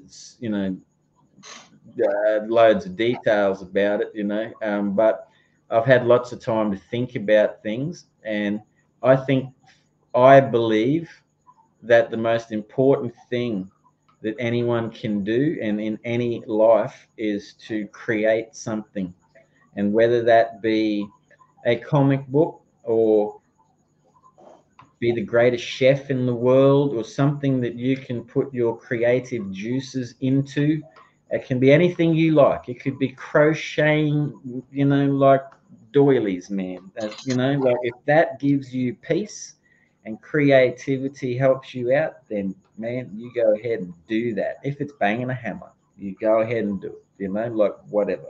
But that's just where I'm at, Stu, because creativity, like quite literally saved my life, mate, about 18 months ago. So that's why I really enjoy talking to people about their creative journeys and stuff, man. And without harping on about it, it's like you also see the joy that it's given you. The fact that like for 30 odd years you've hung on to Outlaw, wanted to get it out. Like yeah, what do you got left on issue 2? You just said you got the ink work done, so your artwork's pretty much done. You got to tighten up the script a little bit, Then you're thinking, script. That's it.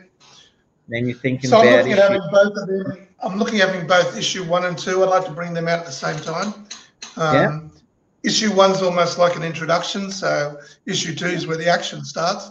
I'd like to bring them out at the same time, and then hopefully people or somebody, mum, might want to read issue 3. So I reckon I'll have them all completed within the next month or so, both of them, ready to go to print. So you're looking at mid-year. Yep. That's where I am with them. Yep. You got to remember, I also work full time. I've got a family. It's bloody hard, Anyone who does, hats off to everyone out there who does this, because it's drawing a comic book from the writing, the penciling, the inking, the computer work, the lettering, the blah blah blah blah blah blah blah blah blah.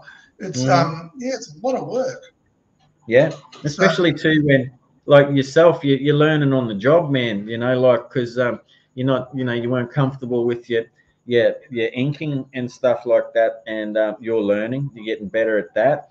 I mean, the lettering would have been tricky, because that's what, like, the other reason I love talking to people like yourself, man, who are doing it the first time, because I'm not that deep in, like I'm not that old at comic books either, man. Like I only brought out my first comic book in 2020, so I was much like yourself, drawing at home, and and it was just the timing of the back, like going that brought me out into it. But hearing other people's stories, because I think, and I think it's important. No, I don't think, I know it is important for creators to tell their story, because it's so essential when there's people that purchase the comic books. And sometimes I think our world moves so quick and life moves so quick for people that they don't have moments to just slow down and enjoy things like they used to once upon a time, for whatever reason that is, like internets and computing, who knows, man, and the hectic nature of life and stuff, for whatever reason. But I'm not sure if people that collect comic books understand what goes in to creating a comic book.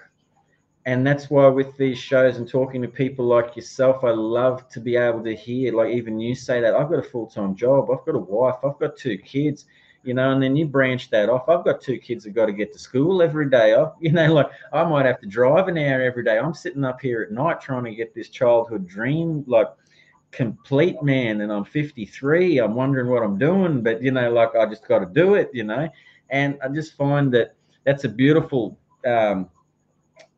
story, man, and a credit to your perseverance, which is a huge thing. I think that everyone that has a dream should have dedication.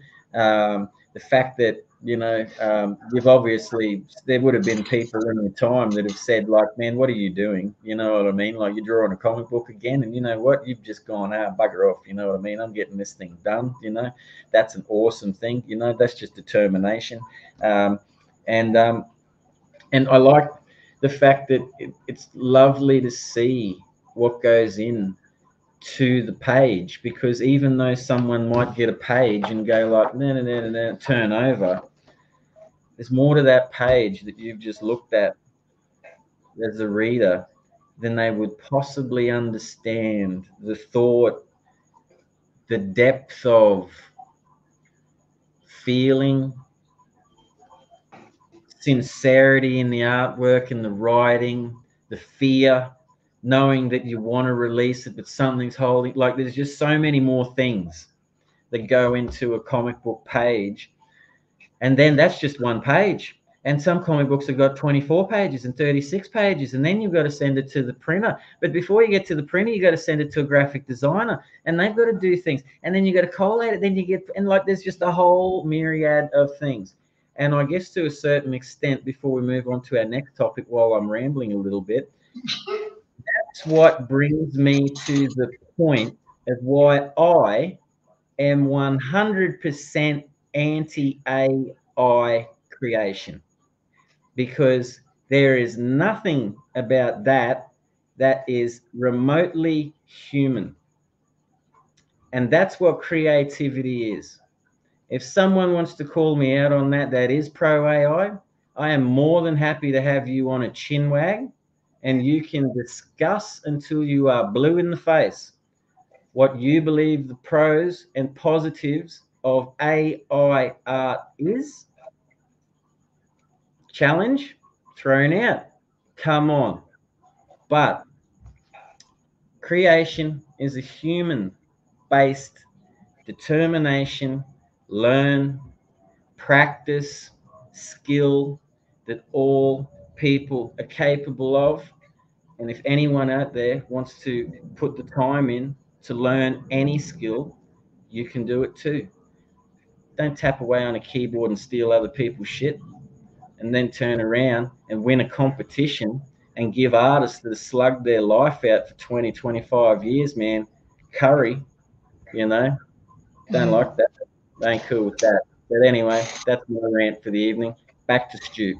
So, as I said earlier on, when you were saying about Stu, who is Stu, I said I've got to create something every day. So I'm fully with you with the creative stuff. But something else creative is also you're bearing your soul to some degree. And particularly if you're publishing it, you're now up for ridicule or up for critique. You're up for, it's not like and AI is obviously isn't that. So it's your soul. It's something that's really deep and personal, and a computer can't emulate that. So I'm agreeing with you about AI. I actually only recently discovered really what AI meant, and it means stealing other people's artwork and putting it all together, or other people's stuff, and other people's soul, other people's creations, and putting it together to create something. And that, to me, that's not art though. That's not. It's soulless garbage, I suppose. That's the way I feel about it. Again, I could be wrong. One thing I've learned in life, I've got an opinion on everything, but I know nothing.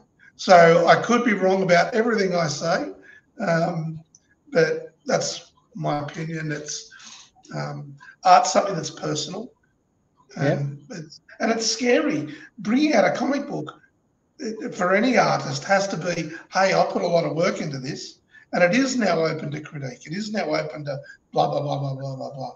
And it's, you're bearing your soul. And I found that even with putting together newspaper, the artwork in newspapers, whether it be a graphic or you're photoshopping politicians onto Muppets, or doing whatever you're doing, and you get that. Invariably, you get the comments on Facebook. Well, that's a shit job, or whatever it might be. That's still something that took you hours to do, or however long it took, and it's part of your. So it is. It takes some courage, I think, being an artist, and AI doesn't have that courage. It's almost hiding behind a computer program. I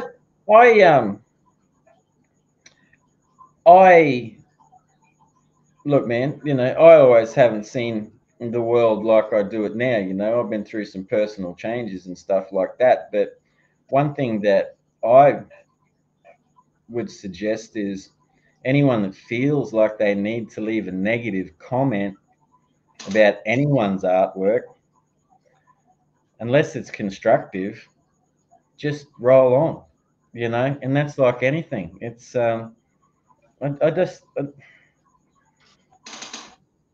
people need to, again, there's two sides to the story, I guess, the sword.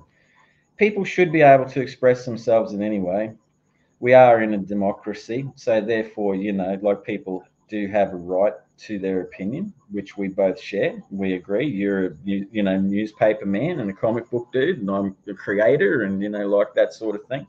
But when it comes to like just vicious commentary, you know what I mean? Because you may not like something of someone's, or that sort of thing. It's not necessary, man.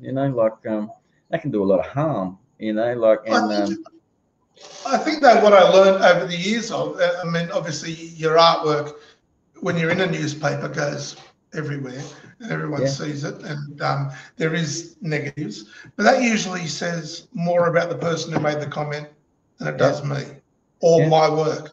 It's if somebody's angry, they say bad stuff. You see it all the time on Facebook or whatever. People are writing negative stuff, and that is usually a troll that is angry at themselves, angry at life, unhappy with their life. And so I don't take that personally. As a graphic designer, when you're doing a lot of magazines and you're working for a lot of companies and a lot of clients, you get a lot of changes and a lot of critique. So I now don't take any of that personally. I don't think I ever really did. I was happy just to change it and do whatever I had to do. I would think the critique, though, from like that you receive from an editor or someone, in the staff of, say, your, like newspaper or magazine that you're working for. I mean, that's not essentially negative, because I mean, the people that you're working for and working with you're trying to achieve a goal as together, and you've got to get it right. Like, I mean, you're representing someone who's paying you for, like the ad or something. But I feel really down for people like not that really put their heart and soul into something, man. You know what I mean? Like, and look, don't get me wrong. I'm not a good artist. I'm just someone that tries. You know, like I got a long way to go, man. You know what I mean? Like I got miles to go. I'll be dead before I've even gotten there, dude. You know what I mean? Like to where I'd like to be in my mind's eye. But I really love seeing people try. And I really love seeing people proud of what they've done, mate, you know? And while, you know, if you look, you know, while we can't all be Picassos and we can't all be, you know, Pollocks and get to the top of the pile and that, I think people should be allowed to express themselves creatively without some dickhead, you know, or a pack of them just attacking them for not being something that they were never intended to be other than themselves. And I think that that is something that, you know, I think that's the big thing that as a creative person doing comic books or anything, you have to like, you're not going to like it, but you'll get them. They'll, you know, like they're going to come, you know what I mean? And that's one thing you got to steel yourself up against, man. You know what I mean? But, it's still not cool getting it, you know what I mean? Like, Yeah, and but like that. something that one of the old judges on MasterChef said in an interview, and it really stuck with me. He goes, that Gary Marr, I think his name is, he said, one of the old judges on the old MasterChef, and he said, I don't like everyone I meet. I can't put my finger on sometimes why I don't like them. Something about them rubs wrong against me. You know, I don't know. So it only stands to reason that not everyone's going to like me. And I thought, wow, that's profound. That's huge. And it's no reason at all that people aren't going to like me. I've done nothing to them. But there's something about your personality or whatever just clashes with somebody else. So any critique I get or anything like that in life, it's like water off a duck's back, because I think the most important thing is, can you sleep at night? Do you like you? Now, I haven't always done the right thing in my life. I'm nowhere near perfect. But I can honestly say that I go to bed at night sleeping well. That, I like what I do. I try my best to do the right thing. I try my best to do my best, to work hard. So, you know, and you get all them together, it doesn't really matter what anyone else says. They can say whatever they want, you know. They can turn around with my Outlaw now if I bring it out and say, gee, it's rubbish art, terrible story, blah, blah, blah, blah, blah, blah, blah.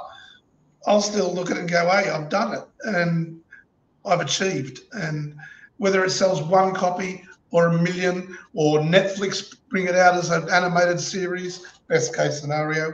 Worst case scenario, it doesn't sell any and I get negative critique, I've still done it and I've achieved. So at the end of the day, it doesn't matter what happens from there onwards, as long as I've done it.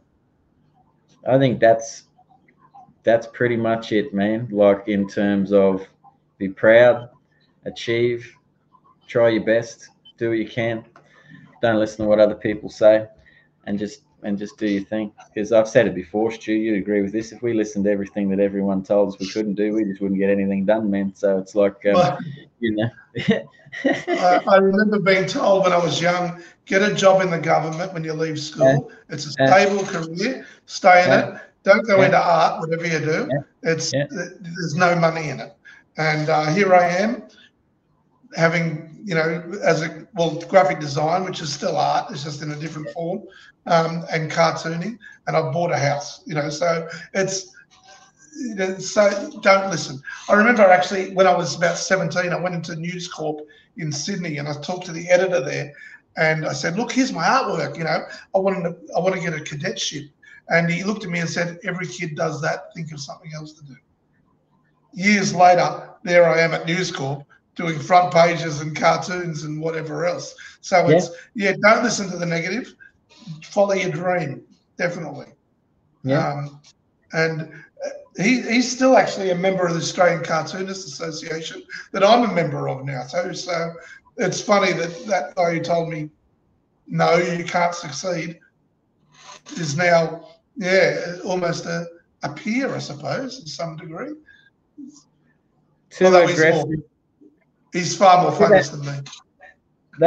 There was a comment, says, if you can just put it back up. Aggressively relaxing. I achieved your worst case scenario and I couldn't be prouder of it. What's the worst case scenario? Aggressively relaxing. Can you elaborate on that, if you don't mind, please, mate? Thank you. Sorry, Stu, back to you, mate. I'm just not really sure what that comment means. I just wouldn't mind it being elaborated upon, that's all, so I could understand. Well, I think my worst case scenario that I was saying is nobody buys my comics and I get criticised. So, but still, you know, I'm happy to have. I'm happy. I'm happy where I am now. But seriously, I want to be bringing out a few issues. And if it means I've got to buy the lot of them, then I will. Mate, I think I'll be stuffing them in stockings for Christmas presents. Yeah, just jam them out into your neighbours like letterboxes and stuff. You know, it's I'm pretending I'm good. I'll sign them even. You know, copy. Hey, yes, just make sure you have the right, you know, like Nikos and then whiteout pens and stuff to get them in the right spots, mate. You know, like because you don't want like black on black and white on white, or they'll never see. That's right. Excuse me. I think when is now you were saying it's going to come out mid-year, and you are you're with Comic Studio, so you with myself and quite, you know, and a fair few of people that are rolling through with comics at the moment, the studio system. What's your thoughts, man? Are you heading in a Kickstarter direction? Are you printing them yourself and distributing? Like, what's your thoughts on all of that sort of thing? I don't know. I'm happy to be led at this stage. If it means I have to do the majority of the funding myself, then so be it. I'll save up and I'll do it. If it means Kickstarter, at the moment still in the creative process rather than the business side of thinking. So, I mean, I will get into the business side, no doubt, but at the moment I'm still, hey, I've got to produce this before I can bring it out. So I'm in that frame of mind. But as I said, if it means if I go through comics, it was a godsend finding Sizzle and these guys and you guys. That suddenly I could talk like this with people who understood, rather than being isolated, just sitting in my room drawing comic books. Now I feel like I've sort of got a bit of a community, which it is, that I've managed to join it. And hang on, what have we got here? Aggressively relaxing. Sorry, Stu, we'll come back to that. You'll work really, really hard on a book. You put it out. People are polite about it at best, but I still made a comic book. Aggressively relaxing. I thought that's what you were saying. I just wanted to double down that, mate. Congratulations for getting your comic book out and about. And you know what? If you've got any copies of them, why don't you reach out to the comic shop and have a talk to Shane about putting it in the shop and trying to get it out to some more people, mate. And you keep doing it, bud. You keep going. And thank you so much for watching the show. And thank you very much for your comments. And keep going with them, man. And don't stop your artwork, mate. No, man. Don't let the bastards wear you down. That's what I'm determined to do. Right. Just keep on striving ahead and doing what I love. 100%. 100%. I love it, man. I'm very happy with the outcome of tonight's show, Stu, and how our conversation has brought other people out to say how proud they are of their comic books and stuff like that, man. It's a beautiful thing, the community, and this is the stuff I love about Chinwag, man. Just being able to talk about stuff, and like with gas bagging, and like anything can come up, but then you get comments from like aggressively relaxing, the beautiful things like that. Your stuff tonight. Now, Stu, the other one thing that mate, when you said just earlier in that segment there that you found Sis comics, etc.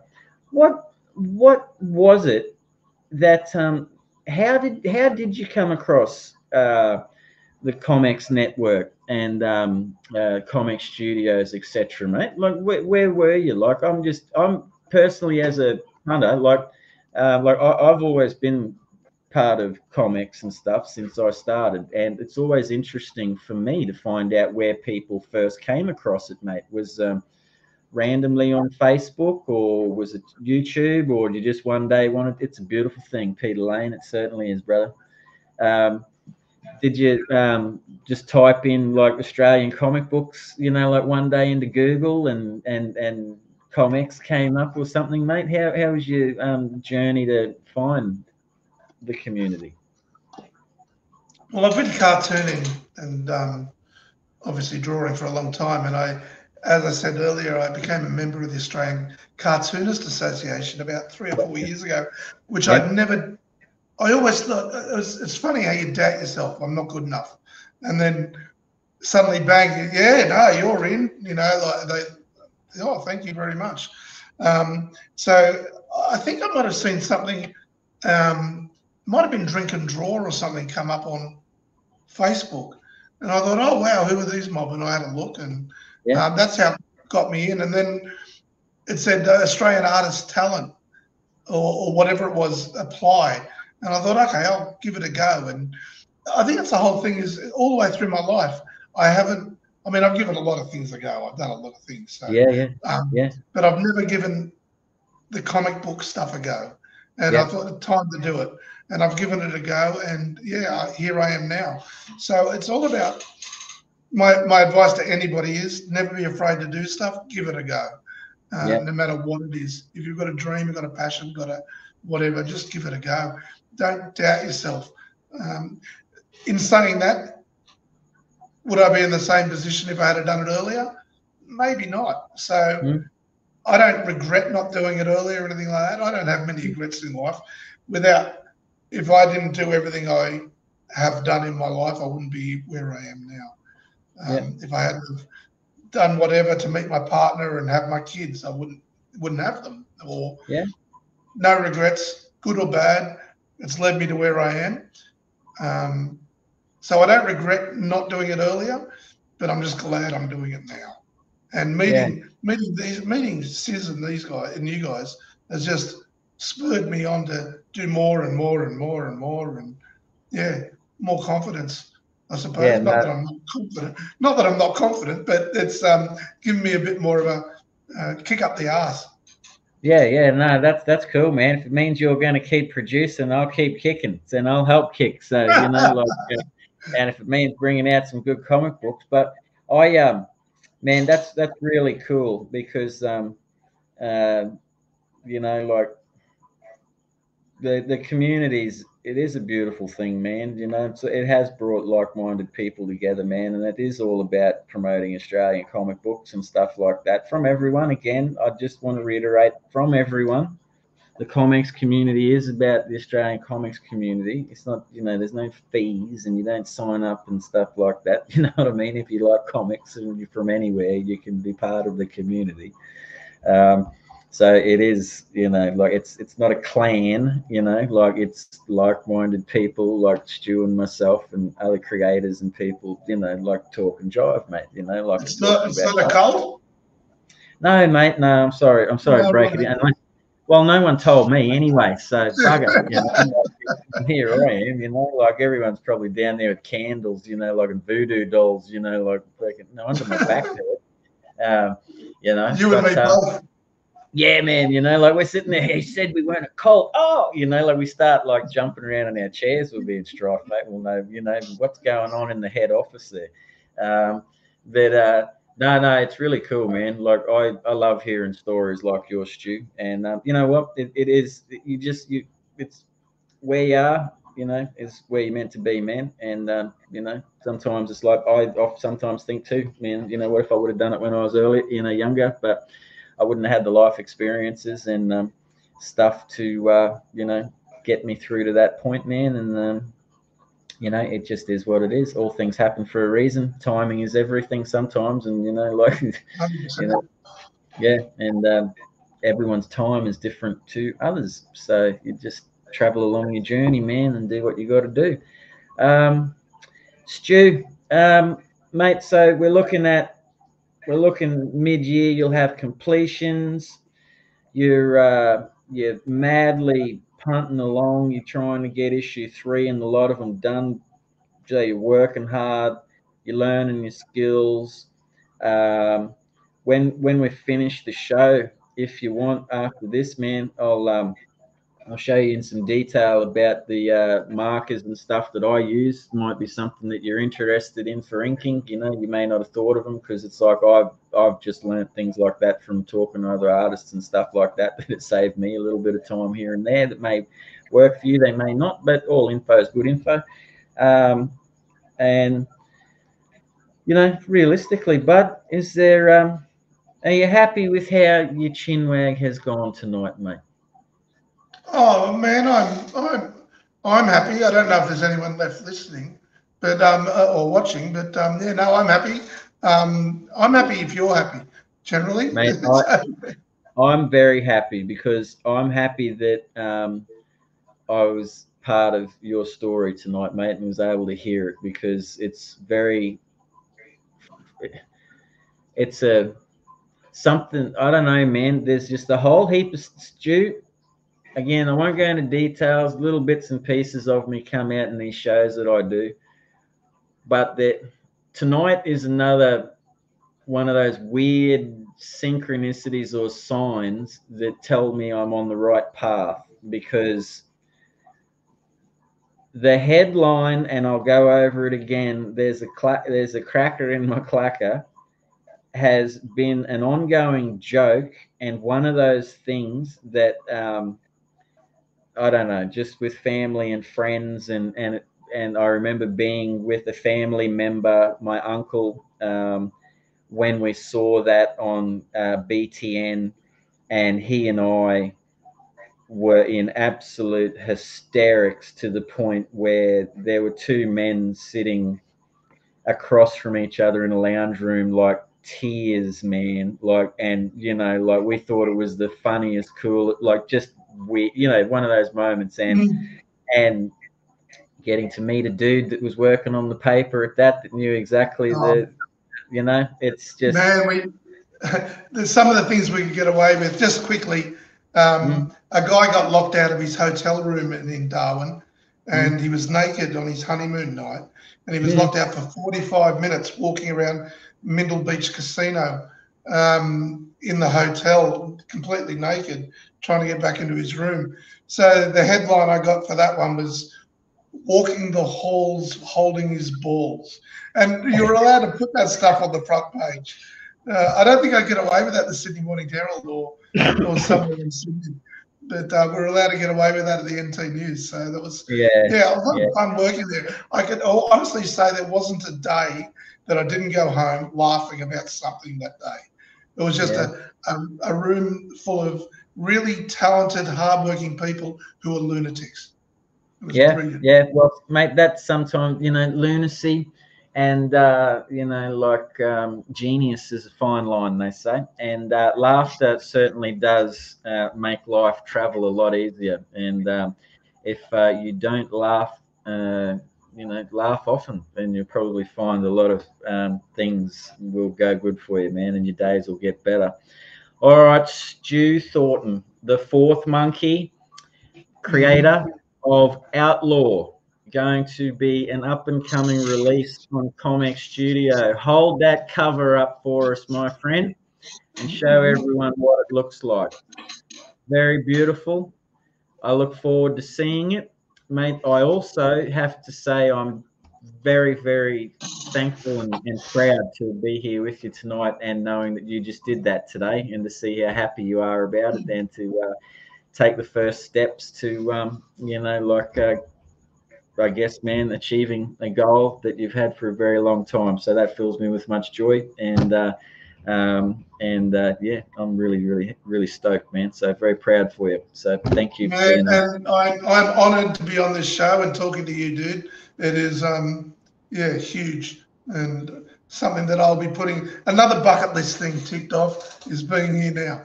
So that's good. 2 in one day. Yeah, man, unreal, eh? I love talking to new people. So, Stu, I'm going to tick you off my bucket list too, mate, because it's been a pleasure to meet you. Good on you, man. Lovely, man. Good on you. Now, all right. So that's Stu Thornton, everyone. And so as we bring ourselves to the end of another Chinwag on another Tuesday, I just want to remind everyone to like and subscribe Comex and Aussieverse on YouTube, Facebook, TikTok, and Instagram. Like and subscribe them anywhere you can find them, because that's how the tree grows, and that's how we get to more people, and that is how the community grows as well. And the community is a healthy one, and the more we water it with people's, you know, like vibes and their energy and stuff, the better it gets. And so more comics will get produced and beautiful artwork, and that's what we want. Now, I came across an old saying the other day on my way, you know, reading, because you all know I like to read things, and I thought this was a cool sort of a thing to just leave tonight's show on. There's an old thing called the 4-H pledge. Now, I'd never heard of the 4-H pledge before, but what it involves, it is the 4 H's are head, heart, hands, and health. Now, the head stands for clearer thinking. The heart stands for greater compassion. The hands stand for larger service, and health stands for better living. And some would say they are the best things to base your life on. Food for thought. It's up to you if it helps or not. Just leaving it out there with you in the world. So, Chinwag is always made with love, and community is unity. Thank you very much. We'll see you next Tuesday. Peace. Thanks, man. No worries, man. This show is sponsored by the Comex Shop. Check out comex.cx for all things Comex and find out what Comex is all about. We hope you enjoyed the show.